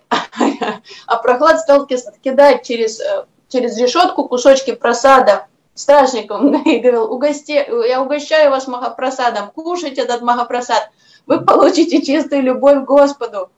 The guards, they tried to throw Prahlad Maharaj from the top of a mountain. Затем стражники решили сбросить ребенка с обрыва, со скалы. Lord Hari appeared there and caught Prahlad and put him on the И ground. когда ребенок летел уже со скалы на землю, Хари, Господь появился там, поймал ребенка на руки и поставил его целого и сохранного на землю. Now Hiranyakashipu was becoming very, very annoyed. And he was paranoid. He was thinking, if I cannot kill this boy, then perhaps he will kill me. И вот эта ситуация уже стала выводить из себя полностью Хираньякашипу. У него уже просто бесило началось. Он не понимал, что происходит, почему я не могу извести этого малыша. Если я не убью его, может, он меня убьет. Hiranyakashipu's sister said, oh, my dear brother, why are you so worried? Сестра Хираньякашипу стала успокаивать брата. Сказал: брат, ну не расстраивайся ты так. I have a benediction that I cannot be burnt by fire. Это вообще пустяк, не о чем тут волноваться. У меня есть благословение, что я не могу сгореть в огне. So you should make a big pyre with a throne in it, and I'll sit there, and I'll call Prahlad, and I'll hold on to him tightly, and then you can set fire to the pyre, and Prahlad will be finished. И сейчас моя огнестойкость придет тебе на помощь, потому что я предлагаю поставить огромный трон, я сяду на него, призову своего племянника, чтобы он сел мне на колени, а вы выложите вокруг много дров, и когда он уже сидит в моих объятиях цепких, то вы разведите огонь, и он сгорит. So the soldiers made a big pyre, and they covered it with ghee. И солдаты выложили много-много дров, подготовили все для того, чтобы разжечь огромный костер, налили туда много топленого масла. Holika, the sister of Hiranyakashipu, sat there and said, oh, Prahlad, Prahlad, come to your auntie Holika. И тогда Холика, тетя Прохлада Махараджа, она села туда на трон посреди этого огромного скопища этих дров и стала звать племянника: Прохлад, иди к тете на ручки. My dear nephew, I want to embrace you. Мой любимый племянник, я так хочу тебя обнять. So then she embraced Prahlad Maharaj, and the soldiers set fire to the ghee, and the flames went up touching the sky. И когда ребенок подошел к тете, она крепко вцепилась в него, прижала к себе, и тогда по ее сигналу солдаты разожгли зажгли огонь, и огромное пламя, достигающее небес, разгорелось, там стало бушевать. And then, after a long time, the flames died down, and Holika was burnt to ash. But Prahlad Maharaj was still there smiling, chanting the holy name. И вот эта огромная стена огненная закрыла Прохлада и Холику от взгляда всех, и огонь горел очень долго. И наконец-то, когда пламя потухло, все увидели, что от Холики осталась горстка пепла, а Прохлад сидит там и улыбается на троне. Prahlad Maharaj walked out from the fire. Ребенок вышел тогда из этого костра. And he said to Hiranyakashipu, oh, I am quite cool. И сказал: папа, что-то прохладно, холодно мне. I am feeling very cold. Что-то мне холодно стало. Hiranyakashipu said, how did you do that? Хираньякашипу сказал: как тебе удалось это сделать? Have you taken some medicine that makes you cool? А ты какое-то лекарство принимал, которое охлаждает тело? He said, yes, I have taken the medicine that makes the fire of material existence very, very cool. That is Harinam Sankirtan. Hare Krishna, Krishna Krishna, Hare Hare. Hare Ram, Ram Ram, Hare Hare. Ребенок ответил: да, я принимал лекарство, которое охлаждает и тушит, даже не то, что охлаждает, тушит пожар материального существования. Это лекарство Харинама Санкиртаны. И он громко воспевал Махамантру. So now Hiranyakashipu was becoming mad with anxiety. Но сейчас Хираньякашипу уже просто с ума сходил от ярости. So Sandana Amarka, they approached him. They said, Your Majesty, don't be upset. You have conquered the whole universe. What do you have to worry about? Тогда Санда и Амарка подошли к Хираньякашипу и сказали: Ваше Высочество, ну что же вы так переживаете о таких пустяках? Ну вы покорили всю Вселенную, но этот мальчик вам ничто по сравнению с достижениями, которых вы достигли. Our father, that is your Gurudev, Shukracharya, has been away for some time now, but he's coming back soon. Let's just take the boy into school, and when Shukracharya returns, then he will know exactly what to do. Давайте сейчас не переживать об этом ребенке. Давайте дождемся возвращения нашего отца, вашего Гурудева, Шукрачари, который долго отсутствует, но он вскоре вернется. Пусть до тех пор, пока он вернется, ребенок побудет в школе. So then, the Sanda and Amarka, they took Prahlad back into the school. Санда и Марка забрали ребенка снова в школу. So they were teaching, and then after some time, they had to go to take a break. Они преподавали, и через какое-то время им надо было отлучиться из класса. So they thought, this Prahlad is a troublemaker. He may disturb the others. So Sanda and Amarka, they tied him with a rope. И Санда и Марка боялись, чтобы не было какого-то бунта или восстания, чтобы этот Прохлад что-то там не учинил, пока не отсутствует, они его привязали. And the boys were playing. Им надо было отлучиться, а остальные дети играли. And Sanda and Marka went away. То есть началась переменка, дети играли, преподаватели ушли по своим делам. Prahlad was calling, "Oh, sons of the demons! Прохлад стал звать детей к себе. О, дети демонов! Come here, I can teach you a new game." Идите сюда, я сейчас вас обучу новой игре. So then the boys came and they untied Prahlad. Одноклассники тут же развязали Прохлада. So then Prahlad thought, "Oh, you have untied me from these ropes. Now I will untie you from the bondage of material existence." И Прохлад подумал благодарно: вот вы меня развязали из этих оков, из этих веревок. Сейчас я развяжу ваши веревки материального существования в качестве благодарности. Prahlad Maharaj said, "We should engage in service to Supreme Lord Hari." И он сказал: давайте вместе займемся служением Верховному Господу Хари. The boy said, "Oh, we don't want to do that. Let the old people do that. Now we are children. We want to play." А мальчики сказали: да не хотим мы в это играть, это скучно, это неинтересно, это для стариков. Сейчас мы маленькие, нам нравится играть. We can do this bhakti or religious activities when we're old. Зачем нам сейчас заниматься бхакти, этой религиозной деятельностью? Этим мы можем уже на пенсии заняться. Prahlad Maharaj said, "No, there is no guarantee that you will live so long. Anyone can die at any moment." Прохлад сказал: а где гарантия, что вы доживете до пенсии? Не надо откладывать это на позже. Kumara acharet pragyo dharman bhagavataniya durlabham manasam janma yadapya dhruvamartadham. Prahlad Maharaj said that one should practice devotional service from the very beginning of one's childhood.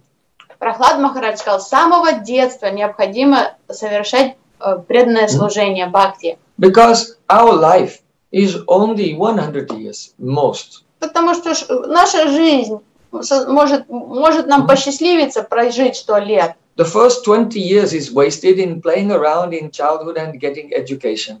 And the last 20 years is useless because at that time your body has become decrepit and you have no energy. Он говорил, потому что первые 20 лет уходят там на детство, на игры, на юность, на то сё. Последние 20 лет уйдут уже там на старческие всякие слабость, хвори, недуги, там маразмы, кто знает. So in the middle there are 60 years, but half of those 60 years are lost sleeping. А оставшиеся 60 лет, они будут потрачены на сон. So now you only have 30 years. То есть из 60 лет оставшихся половина уйдет на сон, то есть остается что тогда, 30. And in those 30 years, you are looking for some worldly enjoyment. А эти 30 лет вы пролетят когда секунда, пока вы будете находиться в поиске чувственного наслаждения. I have to have a beautiful wife or husband and children and house and cats and dogs and horses and furniture. То есть очередная любовь, там, суженая, ряженая, или там новая возлюбленная, потом муж, жена, дети, новая собачка, новая кошечка, лошадка, там пони, что угодно. И вот пролетело время. And then a person cannot think, I have to make the time to serve Krishna. То есть в таком состоянии чувственного ажиотажа человек даже не найдет времени и желания на то, чтобы выделить какое-то время на служение Богу. A person thinks, oh, my wife serves me so nicely and she speaks sweet words to me in a solitary place. How can I forget her? Человек будет просто думать, ну сейчас я не могу забыть о своей жене, потому что она такая у меня красавица, раскрасавица, заботливая, такая лапушка, служит мне, так воркует, как горлица, ласковые слова. My children who speak very sweet broken words, oh daddy, daddy. А детки, какие они там, еще не научились говорить даже так сладко, что-то там мямлят мне. Oh, my furniture. Папа. А мебель? Oh, my garden, I grew so many plants. What will happen to them? Огород мой, сколько я там пахал в этом огороде, вырастил всего. So the mind is absorbed in all of these things, and then at the end of life, then one cannot think of God because the mind is only filled with material impressions. То есть голова битком забита, ум вот этими самскарами мирскими, мы только думаем о своих мирских привязанностях. А к концу жизни там даже не будет ресурсов умственных выделить на то, чтобы подумать о Боге, уже даже не под силу нашему уму. Будут всплывать только мирские самскары в нем. The children said, but it's difficult to serve God. Маленькие асуры сказали Прохладу, но Богу служить сложно. Prahlad Maharaj said, no, it's very easy. He's living in your heart. Он сказал, ничего сложного, очень просто ему служить. Он же живет в ваших сердцах. And because he is the soul of your soul, therefore, there's a very natural love between the soul and the Supreme Soul. Очень просто ему служить, потому что он душа вашей души. И служить душе своей души очень легко, и естественно, и приятно.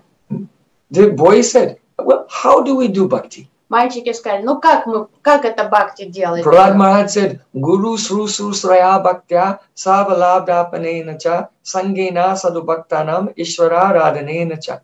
First of all, one should take shelter of the lotus feet of a guru.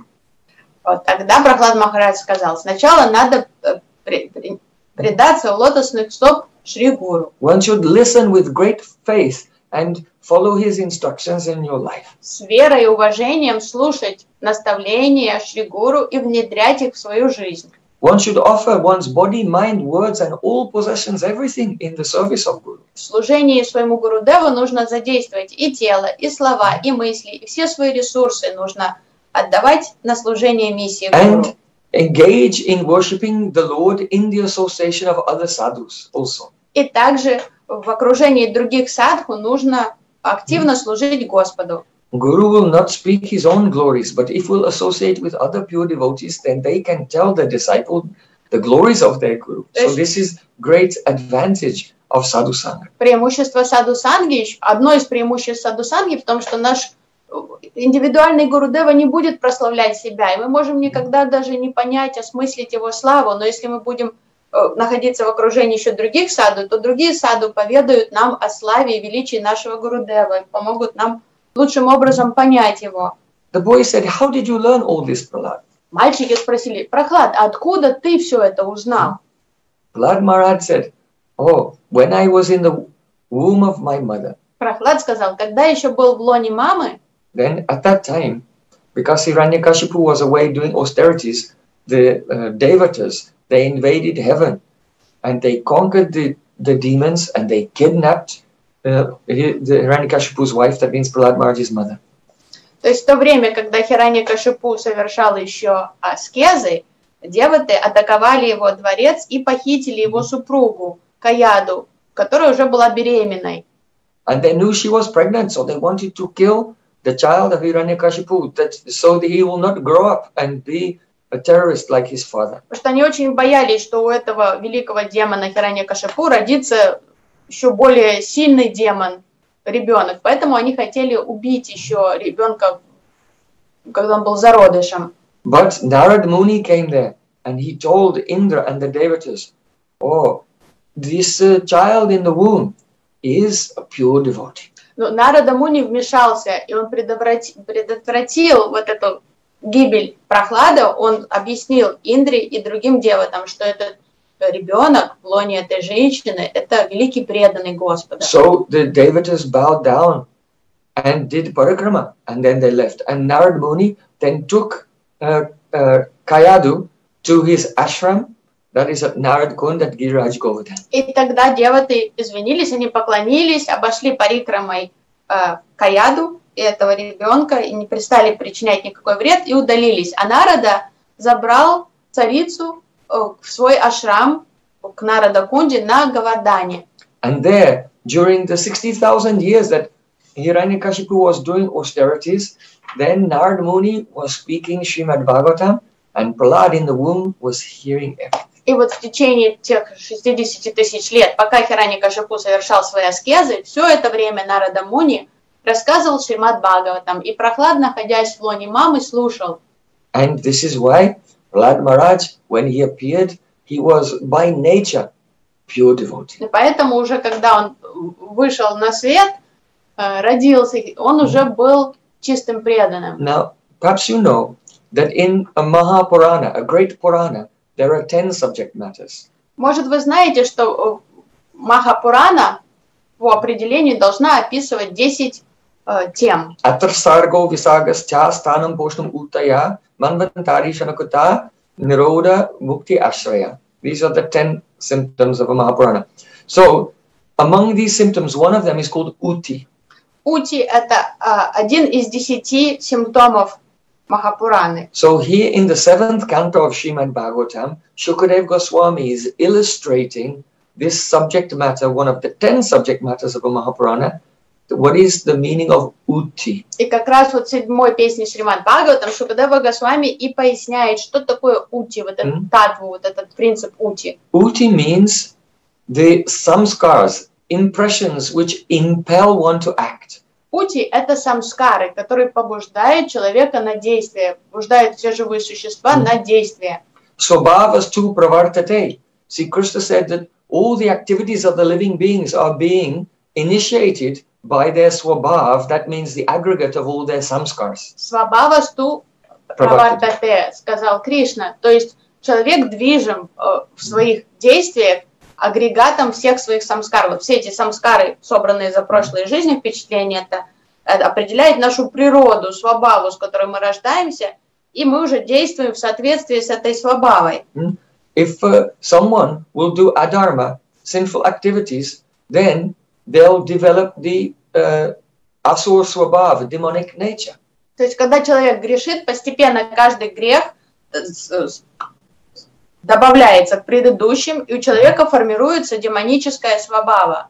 And if someone will do dharma, religious activities, they'll develop the pious nature. А если человек живет праведно, совершает благие поступки, постепенно формируется у него дharмическая, сатвическая свабхава. This is very much different from the modern idea of psychology. И вот это сильно отличается от концепции современной психологии. People think I am a person and I can do this or do this, but I'm still the same person. То есть часто в современной психологии люди говорят: слушайте, я уже определенный человек, может я так поступаю, может так, но я же тот же самый человек. So don't judge me. Не надо меня осуждать, не судите. No, of course the soul is the same, but when a person engages in some sinful activity, then their swabhav, their nature becomes damaged, and it gradually transforms their character into demonic nature. То есть по современной психологии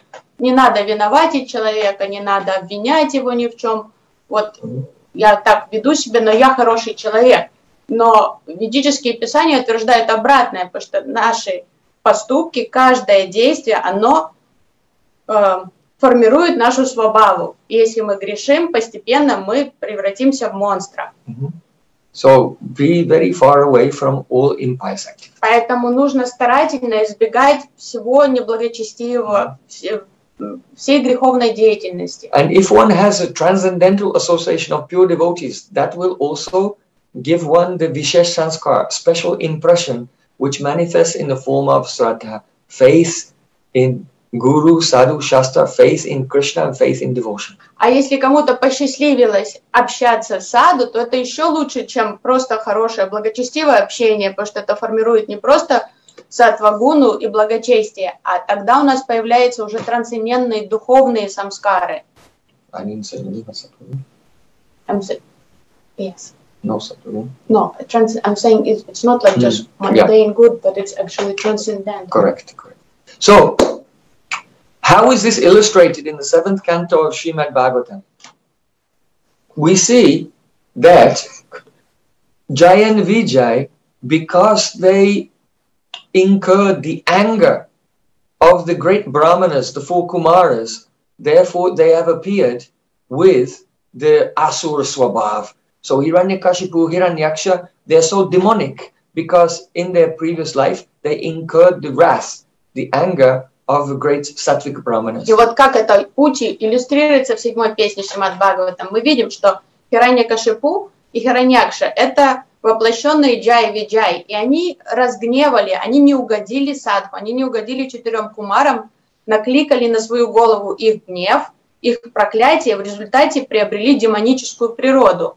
And on the other hand, Prahlad Maharaj, he has developed the samskars, the impressions of Sadhu Sangha, the association of Narad Muni, hearing Srimad Bhagavatam. So he has appeared with the devotional swabhav.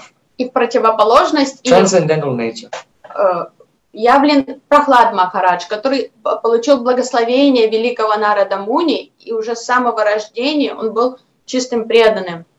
So then the boy said, teach us how to do bhakti, Prahlad. We accept you as our guru. And they bowed down to Prahlad and they took the dust from his feet. И одноклассники сказали: хорошо, Прахлад, расскажи нам, поведай нам, как совершать бхакти. Ты будешь нашим старшим, ты будешь нашим учителем, нашим гуру. И они поклонились ему, коснулись его стоп. Mahiyasham padar jobhishekam. Just as a king can never be accepted as a king unless the Raj Abhishek, the coronation ceremony has gone on, where he's bathed, he's showered with the fragrant substances. So in the same way, no one can be accepted as a Vaishnava unless they've had Pada Rajobhishekam.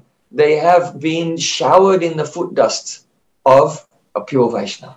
То есть подобно тому, как царь не может считаться царем до тех пор, пока не произошла церемония абишека, формального абишека, омовения, коронации этого царя, что его должны омыть. Таким образом, человек не может воистину быть вайшнавом до тех пор, пока он не омылся в пыли с лотосных стоп чистого вайшнава. What does it mean to take a shower in the foot, the Raja Abhishek of a pure devotee? Что значит омыться, принять душу в пыли из лотосных стоп чистого вайшнава? It means to fully surrender to Gurudev and pray that your heart can become one with the heart of Gurudev.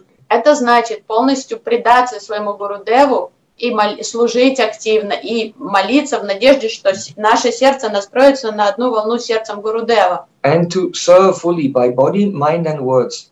This is the Mahiyashan's Pada Rajobhishekam, taking a shower, the Abhishek, in the foot dust of a pure Vaishnava, by which one can himself become a Vaishnava. И активно служить своим телом, словами, мыслями своему Гурудеву, чистому Вайшнаву. Вот это и есть вот это омовение в пыли с лотосных стоп чистого Вайшнава. So Prahlad Maharaj said, all right, let's sing the holy names. Прахлад Махарадж сказал: хорошо, давайте начнем петь святые имена. The boy said, do we need some instruments? Мальчики спросили: нам нужны музыкальные инструменты? Prahlad Maharaj said, Supreme Lord has given you all very nice kartal. Прахлад сказал: да Господь уже оснастил вас прекрасными караталами. Oh, the symbols are called kartal, but kara means hand and tal means the surface. So God has given you the kartal. Караталы, цимбалы, кар это рука, а тал это поверхность. То есть и Прахлад говорит: да у вас уже свои есть караталы у каждого. So then all boys began to clap and Prahlad Maharaj was leading the kirtan. И тогда все запели, и Прахлад вел киртан, мальчики подпевали ему. Харе Кришна, Харе Кришна, Кришна Кришна, Харе Харе, Харе Рама, Харе Рама, Рама Рама, Харе Харе, Харе Кришна, Харе Krishna, Krishna Krishna, Hare Hare, Hare Rama, Hare Rama, Rama Rama, Hare Hare. And the sound of the kirtan began to spread all over the palace. И звуки киртана стали расходиться по всему дворцу, разнеслись. The teacher Sandana Marka came to Hiranyakashipu and said, oh, your son has made all the students become devotees of Vishnu. И Санта-Марго помчались к Хираньякашипу и сказали: о боже, ваш сын конвертировал, он завербовал всех уже детей в слуг Бога, Вишну. Hiranyakashipu said, oh, you should bring them all here at once. Хираньякашипу сказал: притащите их всех сюда, немедленно. So the teachers came with all the students and brought them to the door of the royal court. И тогда учителя стали сгонять детей прямо туда, в эту дворцовую залу. All the little boys were afraid. They said, Prahlad, we don't want to go in front of your father. We are afraid of him. Дети испугались жутко, потому что все боялись Хираньякашипу, они стали хныкать: Прохлад, мы не хотим сейчас представать перед твоим отцом, нас накажут. Prahlad Maharaj said to all of his disciples, don't worry. Прохлад Махарадж сказал своим последователям, ученикам: вы не страшитесь ничего. I am not afraid. And Prahlad Maharaj went into the courtyard. А я, говорит, его не боюсь совсем. И он первым шагнул туда, зашел в тронную залу. Hiranyakashipu was in a ferocious mood. Папочка уже был просто в яростном настроении. He said, you are always talking about some God, some powerful being other than myself. Он сказал: ты всегда разглагольствуешь о каком-то могущественном, каком-то ком-то, кто могущественнее меня. Don't you know, when I raise my eyebrows, all the demigods tremble in fear? Ты что, не знаешь, когда я бровь изгибаю, все девоты трясутся от страха? By what power do you defy me? Какой силой ты противостоишь мне, мальчишка? Prahlad Maharaj said, my power and your power and all the powers of all living beings in the whole universe are all derived from the power of Supreme Lord Krishna. И я, и ты, и все живые существа получают свою силу от одного источника, от Верховного Господа Шри Кришны. Hiranyakashipu said, you are talking about this God, Krishna, but where is he? Ты все время говоришь об этом Боге, Кришне, где он, твой Бог? Prahlad Maharaj said, my Lord is everywhere. Прохлад ответил: мой Господь повсюду. So then, Hiranyakashipu said, is he in this pillar? Хираньякашипу, взглянув на одну из колонн, сказал: может, он в этой колонне? And Prahlad Maharaj looked and he could see Lord Nrsimha in the pillar, and Lord Nrsimha winked at him. И Прохлад взглянул на колонну, на которую указывал отец, и увидел действительно Господа, который прятался в колонне, и он мигнул ребенку, что вот и я. So then, Prahlad Maharaj, seeing Lord Nrsimha winking at him, he told his father, yes, he's there, with great confidence. И увидев Господа, действительно в этой колонии, который сидел там и радостно подмигивал ему, Прохлад ответил утвердительно отцу: да, Господь там, в этой колонии. Then Hiranyakashipu was thinking, what is he seeing? Хираньякашипу думал: да что этот ребенок видит вообще? Then he said, oh, if he's there, then let us see him save you now, when I sever your head from your body. И тогда он сказал: замечательно, если он там, в этой колонии, давай посмотрим, как сейчас он придет тебе на выручку, когда я тебе буду отрубать голову. So though Hiranyakashipu had a sword, but with his bare fist he struck the pillar. У него был меч, но своими кулаками он стал дубасить по колонне. And then, when he struck the pillar, suddenly there was a tremendous noise. Когда он ударил по колонне, разнесся жуткий гул повсюду. And the pillar broke into thousands of pieces, and from within there appeared a tremendous ferocious form with the head of a lion and the body of a human being. Колонна раскололась на 1000 осколков, они разлетелись повсюду, и из колонны появилось огромное существо с головой льва и телом человека. Shri Nrsimha Bhagavan ki Jai. Hiranyakashipu did not know what this being was. Хираньякашипу вообще не понимал, кто это, что это перед ним. His mouth was like a cave. Огромная львиная пасть была раскрыта и казалась пещерой. And his tongue was moving like a sword. А язык быстро двигался, как меч. He had a huge white mane touching the sky. Грива этого существа была огромной и достигала небес. And thousands of arms bearing many weapons. И у него было 1000 рук, в каждой руке было по разному виду оружия. And his roaring was causing the universe to tremble. Это существо громко рычало, и от этих рыков тряслась вся вселенная. Nevertheless, Hiranyakashipu thought, no one can kill me. Хираньякашипу быстро, хотя он был испуган, он быстро оценил ситуацию и подумал, я же неуязвим, я непобедим. So he took his sword and shield and he flew at Lord Nrsimha just as a small insect flies into the flames of a fire. И схватив в руки меч и щит, он бросился тогда на Господа Нрсимху, подобно тому, как крошечный мотылек летит в огромное пламя. So the two began to fight. Началась схватка. Sometimes when Lord Nrsimha he caught Hiranyakashipu in his claws, then all the demigods were saying, Jai, Jai. But then, because he wanted to play with him, sometimes he let him go, like Garuda playing with the snake. And then all the demigods would say, Hi, hi, alas, alas. Началась битва. Иногда Нрсимха он ловил когтями Хираньякашипу и удерживал его в цепкой хватке, и тогда деваты радостно ликовали. Но потом, подобно тому, как Гаруда, играя со змеей, иногда отпускает ее из когтей, он выпускал Хираньякашипу, и деваты тогда печально сокрушались, кричали «Хай, хай».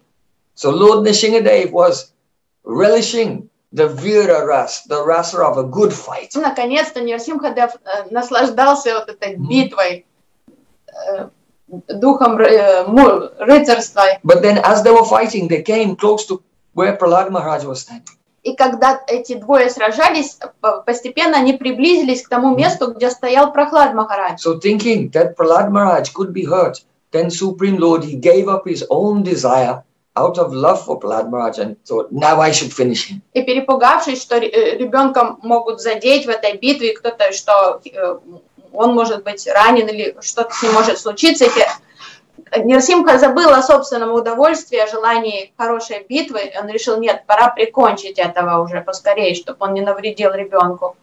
So then, Lord Nrsimha, он пожертвовал собственным удовольствием. He took Hiranyakashipu upon his lap. И тогда Нрсимхадев схватил Хираньякашипу и бросил себе на колени. And he sat in the doorway of the palace. И присел прямо на пороге дворца. And just as the sun was setting in the time of Sandhya, и солнце уже заходило. The dusk. Был закат солнца в этот момент. Then with his fingernails he burst open the abdomen of Hiranyakashipu and tore him apart. И своими когтями он разорвал живот Хираньякашипу. So satyam vidatam nija britya basitam. It is said, he did this in order to make true the words of his own devotees. И говорится, что он поступил таким образом, чтобы оправдать слова своего великого преданного, чтобы подтвердить слова своего великого преданного. Because the four Kumaras had said that you will take birth in the world as demons, but when you give a problem to the Krishna's pure devotee, then Supreme Lord will kill you. Потому что 4 кумаров, когда они проклинали Джай Виджай, сказали, вы родитесь как демоны в материальном мире, но если когда вы будете причинять проблемы для преданных Господа, он сам вас убьет. And Lord Brahma had given the benediction that you cannot be killed in the day and the night. So he was killed at exactly dusk. И Брахма, в свою очередь, пообещал Хираньякашипу, что того невозможно будет убить ни днем, ни ночью, поэтому Господь убил его прямо на заходе солнца. He gave the benediction, во время you заката. cannot be killed inside or outside, so it was on the doorstep. Брахма обещал, что Хираньякашипу нельзя будет убить ни во дворце, ни снаружи, поэтому Господь убил его прямо на пороге. Cannot be killed by any being created by Lord Brahma. So Supreme Lord, everyone is created by Brahma. He's the first being, but Supreme Lord is the creator of Brahma. И он пообещал, что Хираньякашипу не сможет убить никто, сотворенный Брахмой, а все сотворены Брахмой, потому что Брахма это первое живое существо, но не Господь. Cannot be killed by the living or the dead. So the fingernails, they are neither living or dead. И его не убьет ни живой, ни мертвый, а ногти, они и не живые, и не мертвые. Вот эти Ногти Господа его убили. And they cannot be killed by any weapon, so they're not a weapon. И ногти не являются оружием. То есть он говорил, никакое оружие тебя не убьет. He cannot be killed in any 12 months of the year, so it was during Purushottam Mass, which only comes every 2 years and 8 months.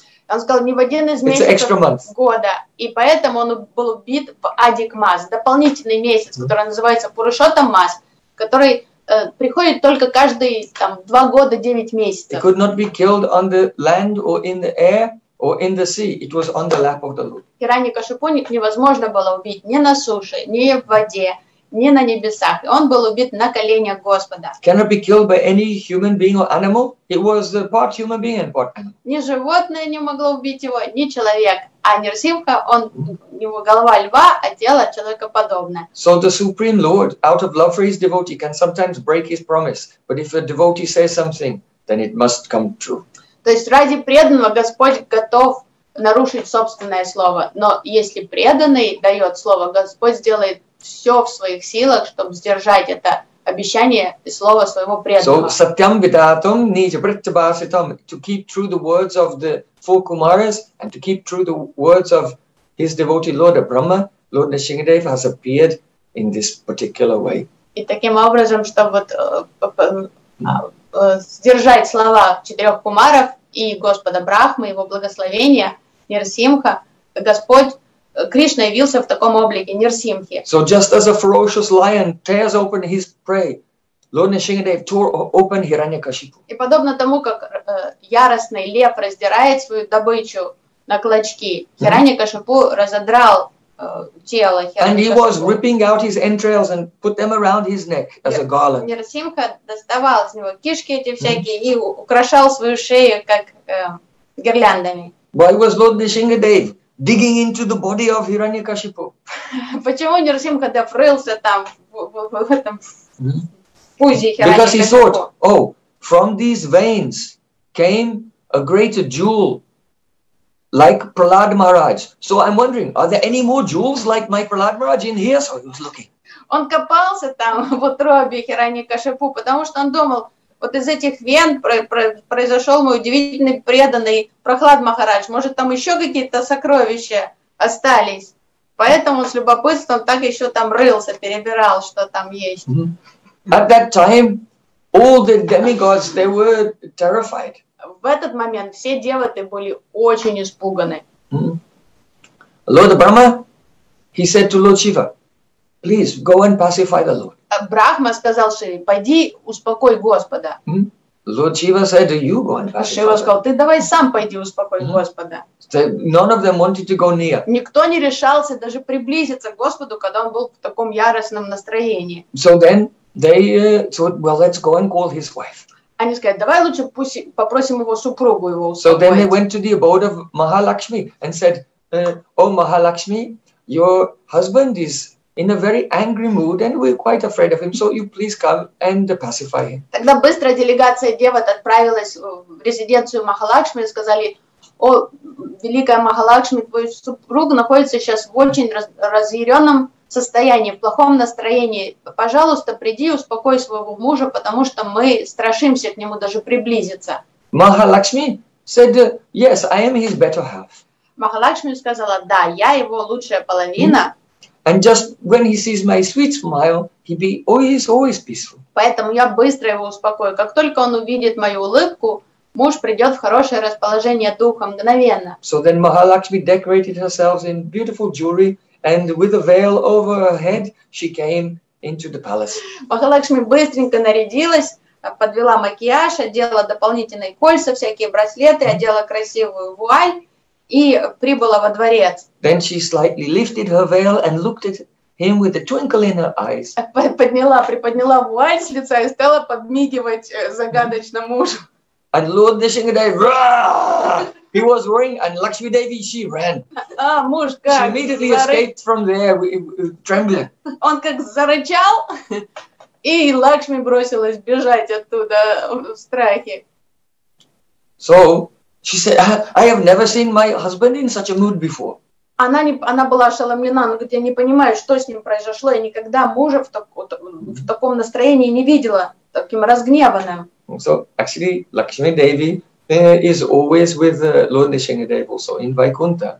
But Yoga Maya had covered her in such a way to make the Adbhutata, an astonishing lila. Конечно, Лакшми всегда с Нрсимхадевом на Вайкунтхе, но Йога Майя дала ей вот возможность тоже таких пикантных эмоций испытать вот этот страх и удивление от реакции ее мужа. And Lord Nrsimha has appeared unlimited times in this world. But Yoga Maya made Lakshmi Devi forget for the sake of the nectar of the lila. Что Господь Нрсимхадев является бесчисленное количество раз, но Йога Майя так прикрывает память Лакшми Деви, чтобы дать им возможность вот таких свежих ощущений. Then the Devatas, they had no option. They came to Prahlad. They said, "Can you go and offer prayers and pacify the Lord?" У деват не осталось выбора. Они подошли к Прахладу Махараджу и сказали: "О, Прахлад, ты можешь пойти успокоить Господа?" So then Prahlad Maharaj, he was very happy, and without any fear at all, he went skipping and he came and he bowed down at the feet of Lord Nrsimha. И с удовольствием, с радостью Прахлад бросился бежать, подпрыгивая к Господу, не испытывая никакого страха или смущения. Он подбежал к Господу, поклонился ему.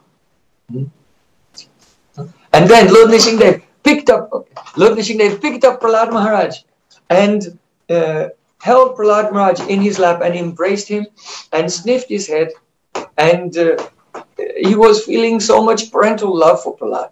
И как любящий отец Нрсимхадев обхватил Прахлада, прижал его к себе, вдохнул аромат его волос.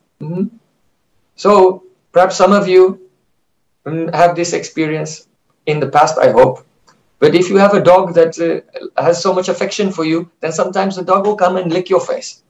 Наверное, у некоторых из вас есть такой опыт, я надеюсь, он был, а не есть, что если у вас была собака любимая, она бросалась к вам, начинала языком облизывать вам лицо от радости. This is called the pashu sneha, the affection of an animal. Это называется любовь животного, пашу снеха. So Lord Nrsimha was licking the face of Prahlad Maharaj because Supreme Lord was having the pashu sneha lila, the pastime of animals' affection. И вот Господь явил это настроение пашу снеху, и он как вот львиным своим языком облизывал лицо Прахладу, проявляя такую родительскую любовь. Lord Nrsimha, tears came in his eyes. He said, "You should forgive me. You are undergoing so many problems. Forgive me for coming so late." Слезы струились из глаз Господа. Он просил прощения. Он сказал: "Прости, что тебе долго так пришлось страдать, что я так задержался, не пришел тебе на помощь поскорее. Прости меня, пожалуйста." So then, Lord Nrsimha said, "Prahlad, I want to give you a benediction." Нрсимхадев сказал: "Прахлад, я хочу благословить тебя."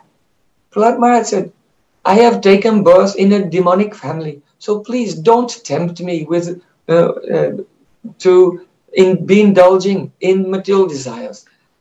Прахлад ответил: "Господь, я родом из демонического сословия. Пожалуйста, не соблазняй меня, не дразни меня вот этими соблазнами каких-то мирских желаний, амбиций." Lord Nrsimha said, "No, I want to give you some benediction." Господь настаивал: "Нет, я хочу благословить тебя."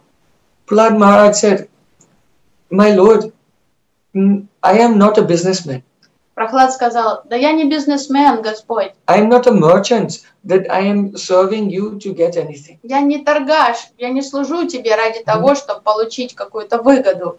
Only foolish person serves the Lord to get something in return." Только полный глупец служит Господу ради какой-то выгоды.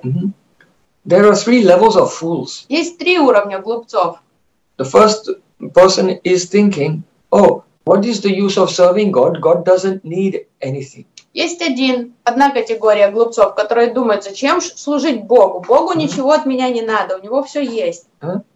Then, the first level of fool is the person thinks, "Oh, I am serving God, and because if we have to serve him, that means he's lacking something." Простите, нет, первая категория – это те, кто думают: если я должен служить Богу, если ему так нужно мое служение, что-то требуется, значит, он испытывает какую-то недостаточность. Then the second level of fool is the person who thinks that I'll serve the Lord, but I want to get bhog and mukti, some material enjoyment or liberation. Второй уровень глупца, который служит Богу, неверным образом. Он думает, что хорошо, я буду служить Богу, но я хочу тоже получить свое от Него. Я хочу какие-то, чтобы все мои материальные желания были исполнены, и мукти получить после смерти какое-то достойное местонахождение. He's more foolish than the fool who thinks that God has some deficiency. То есть такой человек еще хуже и глупее, чем первый, который думал, что Господу что-то надо от нас и ничего не хватает. Then the third level of fool is that person who spends so much money and time in doing some service, and then afterwards he laments, "Oh, I wasted my time. There is no result from this." А худший среди вот этих дураков это тот, кто жертвовал что-то на богоугодные вещи, на служение, а потом начинает жалеть и думать, какой толк, зачем я эти денежки свои потратил на вот эти пожертвования, на вот эти благие дела, лучше бы я на себя это потратил. He is most condemned. Это самый презираемый So Prahlad Maharaj said, человек. I served you only for your happiness. I don't need any remuneration. Прохлад сказал, Господь, я служил тебе просто, чтобы служить тебе. Я не хочу никакой награды за это. If at all you want to give me a benediction, then give me this benediction, that in the core of my heart there will be no material worldly desires. Если ты так настаиваешь и хочешь благословить меня, то благослови меня, чтобы в глубине моего сердца не оставалось никаких материальных желаний. Lord Nrsimha said, "Oh, you are already completely pure, so you should ask for another benediction." Нрсимха сказал, да у тебя уже нет никаких материальных желаний, твое сердце безупречно чисто, попроси что-нибудь достойное, пожалуйста. Prahlad Maharaj said that my father, he committed so many offenses to me and to you. Прохлад сказал, мой отец, великий оскорбитель, он третировал меня, он богохульствовал в твой адрес. He did so many irreligious activities. Он очень много грешил. I am praying that he should not suffer for this. Поэтому я молюсь за своего отца, избавь его от плохих последствий за его грешное поведение. Lord Nrsimha said, you are a Mahabhagavat devotee. So for you, already 21 generations in the past and in the future are already delivered. Нрсимха Бхагаван сказал, да ты Махабхагават преданный, поэтому в твоем случае уже 21 поколение твоих предков и 21 поколение и потомков будут освобождены автоматически, лишь благодаря тебе. And for a Madhyama devotee, then there are 21 generations for Prahlad Maharaj, 14 generations for a Madhyama devotee, and 7 generations of the Kanishta, all delivered. Когда в семье династии появляется Махабхагават, то освобождается 21 поколение. Если Мадьям преданный, то 14 поколений, а Каништха преданный освобождает 7 поколений предков. So ask again for a benediction. Поэтому попроси что-то дельное, Прохлад. So then Prahlad Maharaj said, please give me this benediction. I see that the people of the world, they are suffering from their karmic reactions. Please, if I have done any devotional service, give this benefit to them and let them be liberated and give me all of their karmic reactions and I will suffer this. И Прохлад Махарадж сказал, я вижу, что все люди страдают в материальном мире. Пожалуйста, отдай бремя их грехов, их страдания мне, отдай благо им всем, освобождение, а я буду за них страдать. So then, Lord Nrsimha said, "Oh Prahlad, you have defeated me." На это Нрсимха сказал, Прохлад, ты победил меня. I cannot do this. Этого я сделать не могу. But I give you this benediction that those who will hear our conversation and hear about our pastimes together, they will be liberated and attain pure bhakti. Но я дам тебе следующее благословение. Все те, кто услышат о нашем с тобой разговоре и о наших лилах, они получат освобождение и Кришна Бхакти. Shri Nrsimha Bhagavan ki jai. So, in this way, и таким образом, Lord Nrsimha became very pacified by the loving presence of Prahlad. Нрсимхадев, он был успокоен и преданностью и любовью Прохлада. Prahlad Maharaj, offered so many beautiful prayers to Lord Nrsimhadev. Прохлад Махарадж вознес множество прекрасных молитв. You should study them again and again. Prabhupada Bhaktisiddhanta Thakur said, read the prayers of Prahlad Maharaj 108 times. Изучайте эти молитвы. Шрила Бхактисиддханта Сарасвати Такур Прабхупад, он настоятельно рекомендовал изучать эти молитвы, перечитать их 108 раз. If you want to understand the nature of bhakti and all the various tattvas. Если вы хотите понять природу бхакти, преданного и все татвы, то изучайте эти молитвы снова и снова.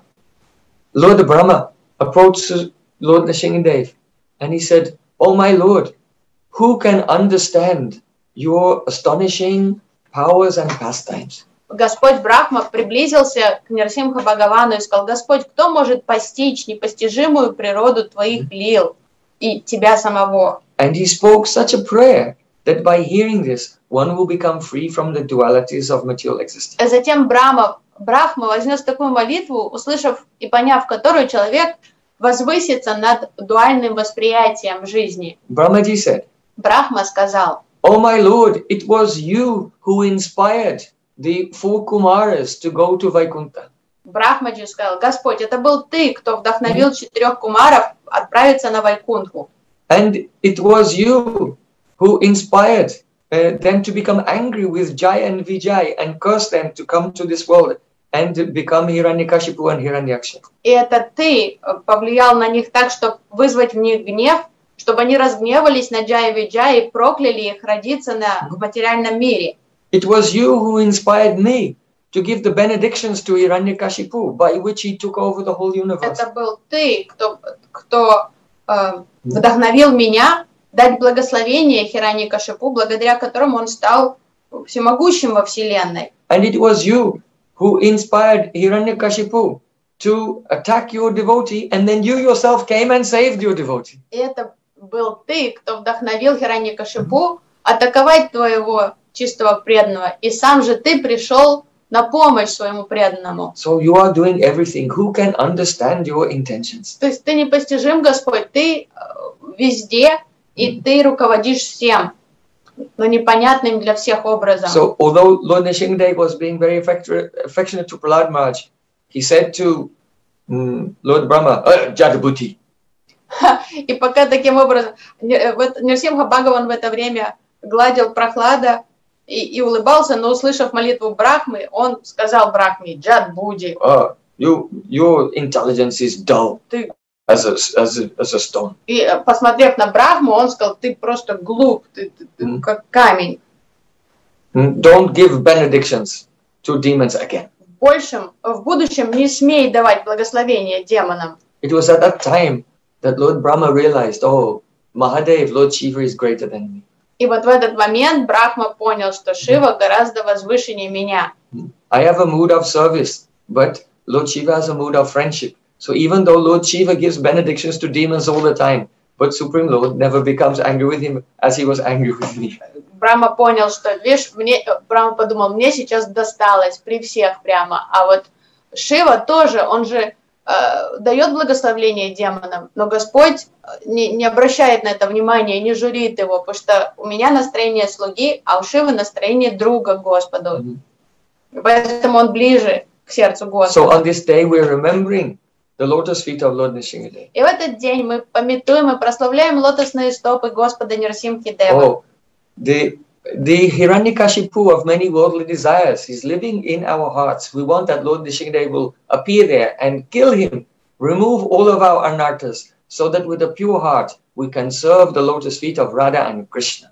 Хираньякашипу живет в нашем сердце в форме бесчисленных анарт и материальных желаний, и мы молимся Господу, чтобы он проявился там и разодрал его в клочья, изгнал его оттуда, чтобы наше сердце очистилось и стало достойным местом для того, чтобы приветствовать Радху и Кришну. Srila Bhaktivinoda Thakur has prayed, oh, when will that day come?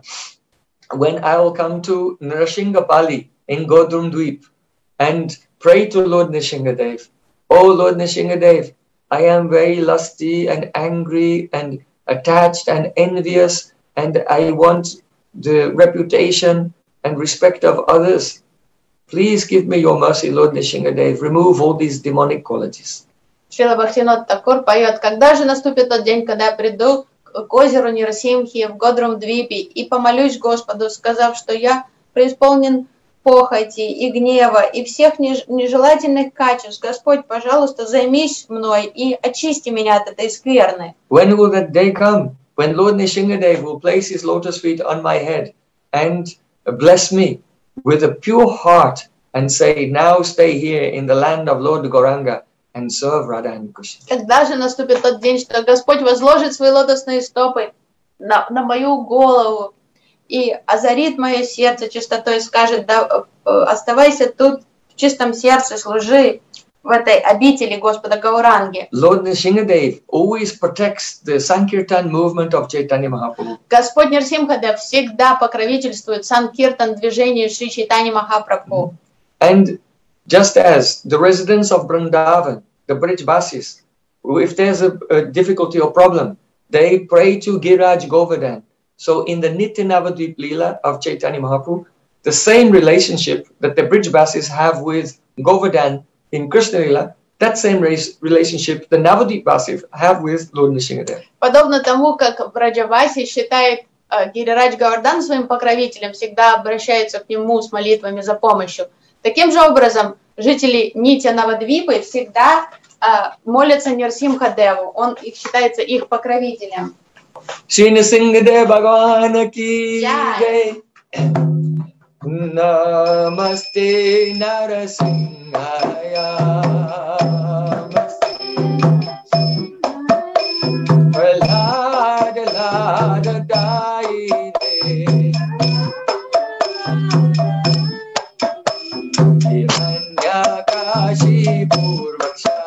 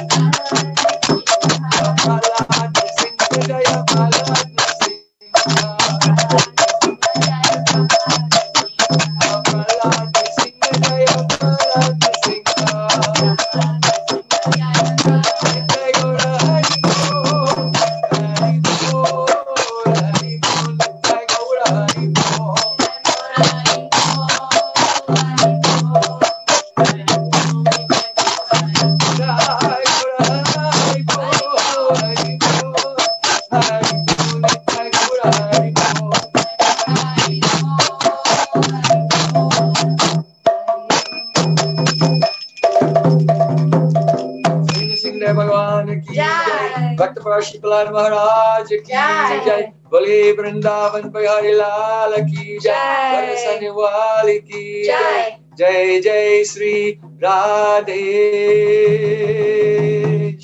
Gaur Premanande Hari Hari Bol.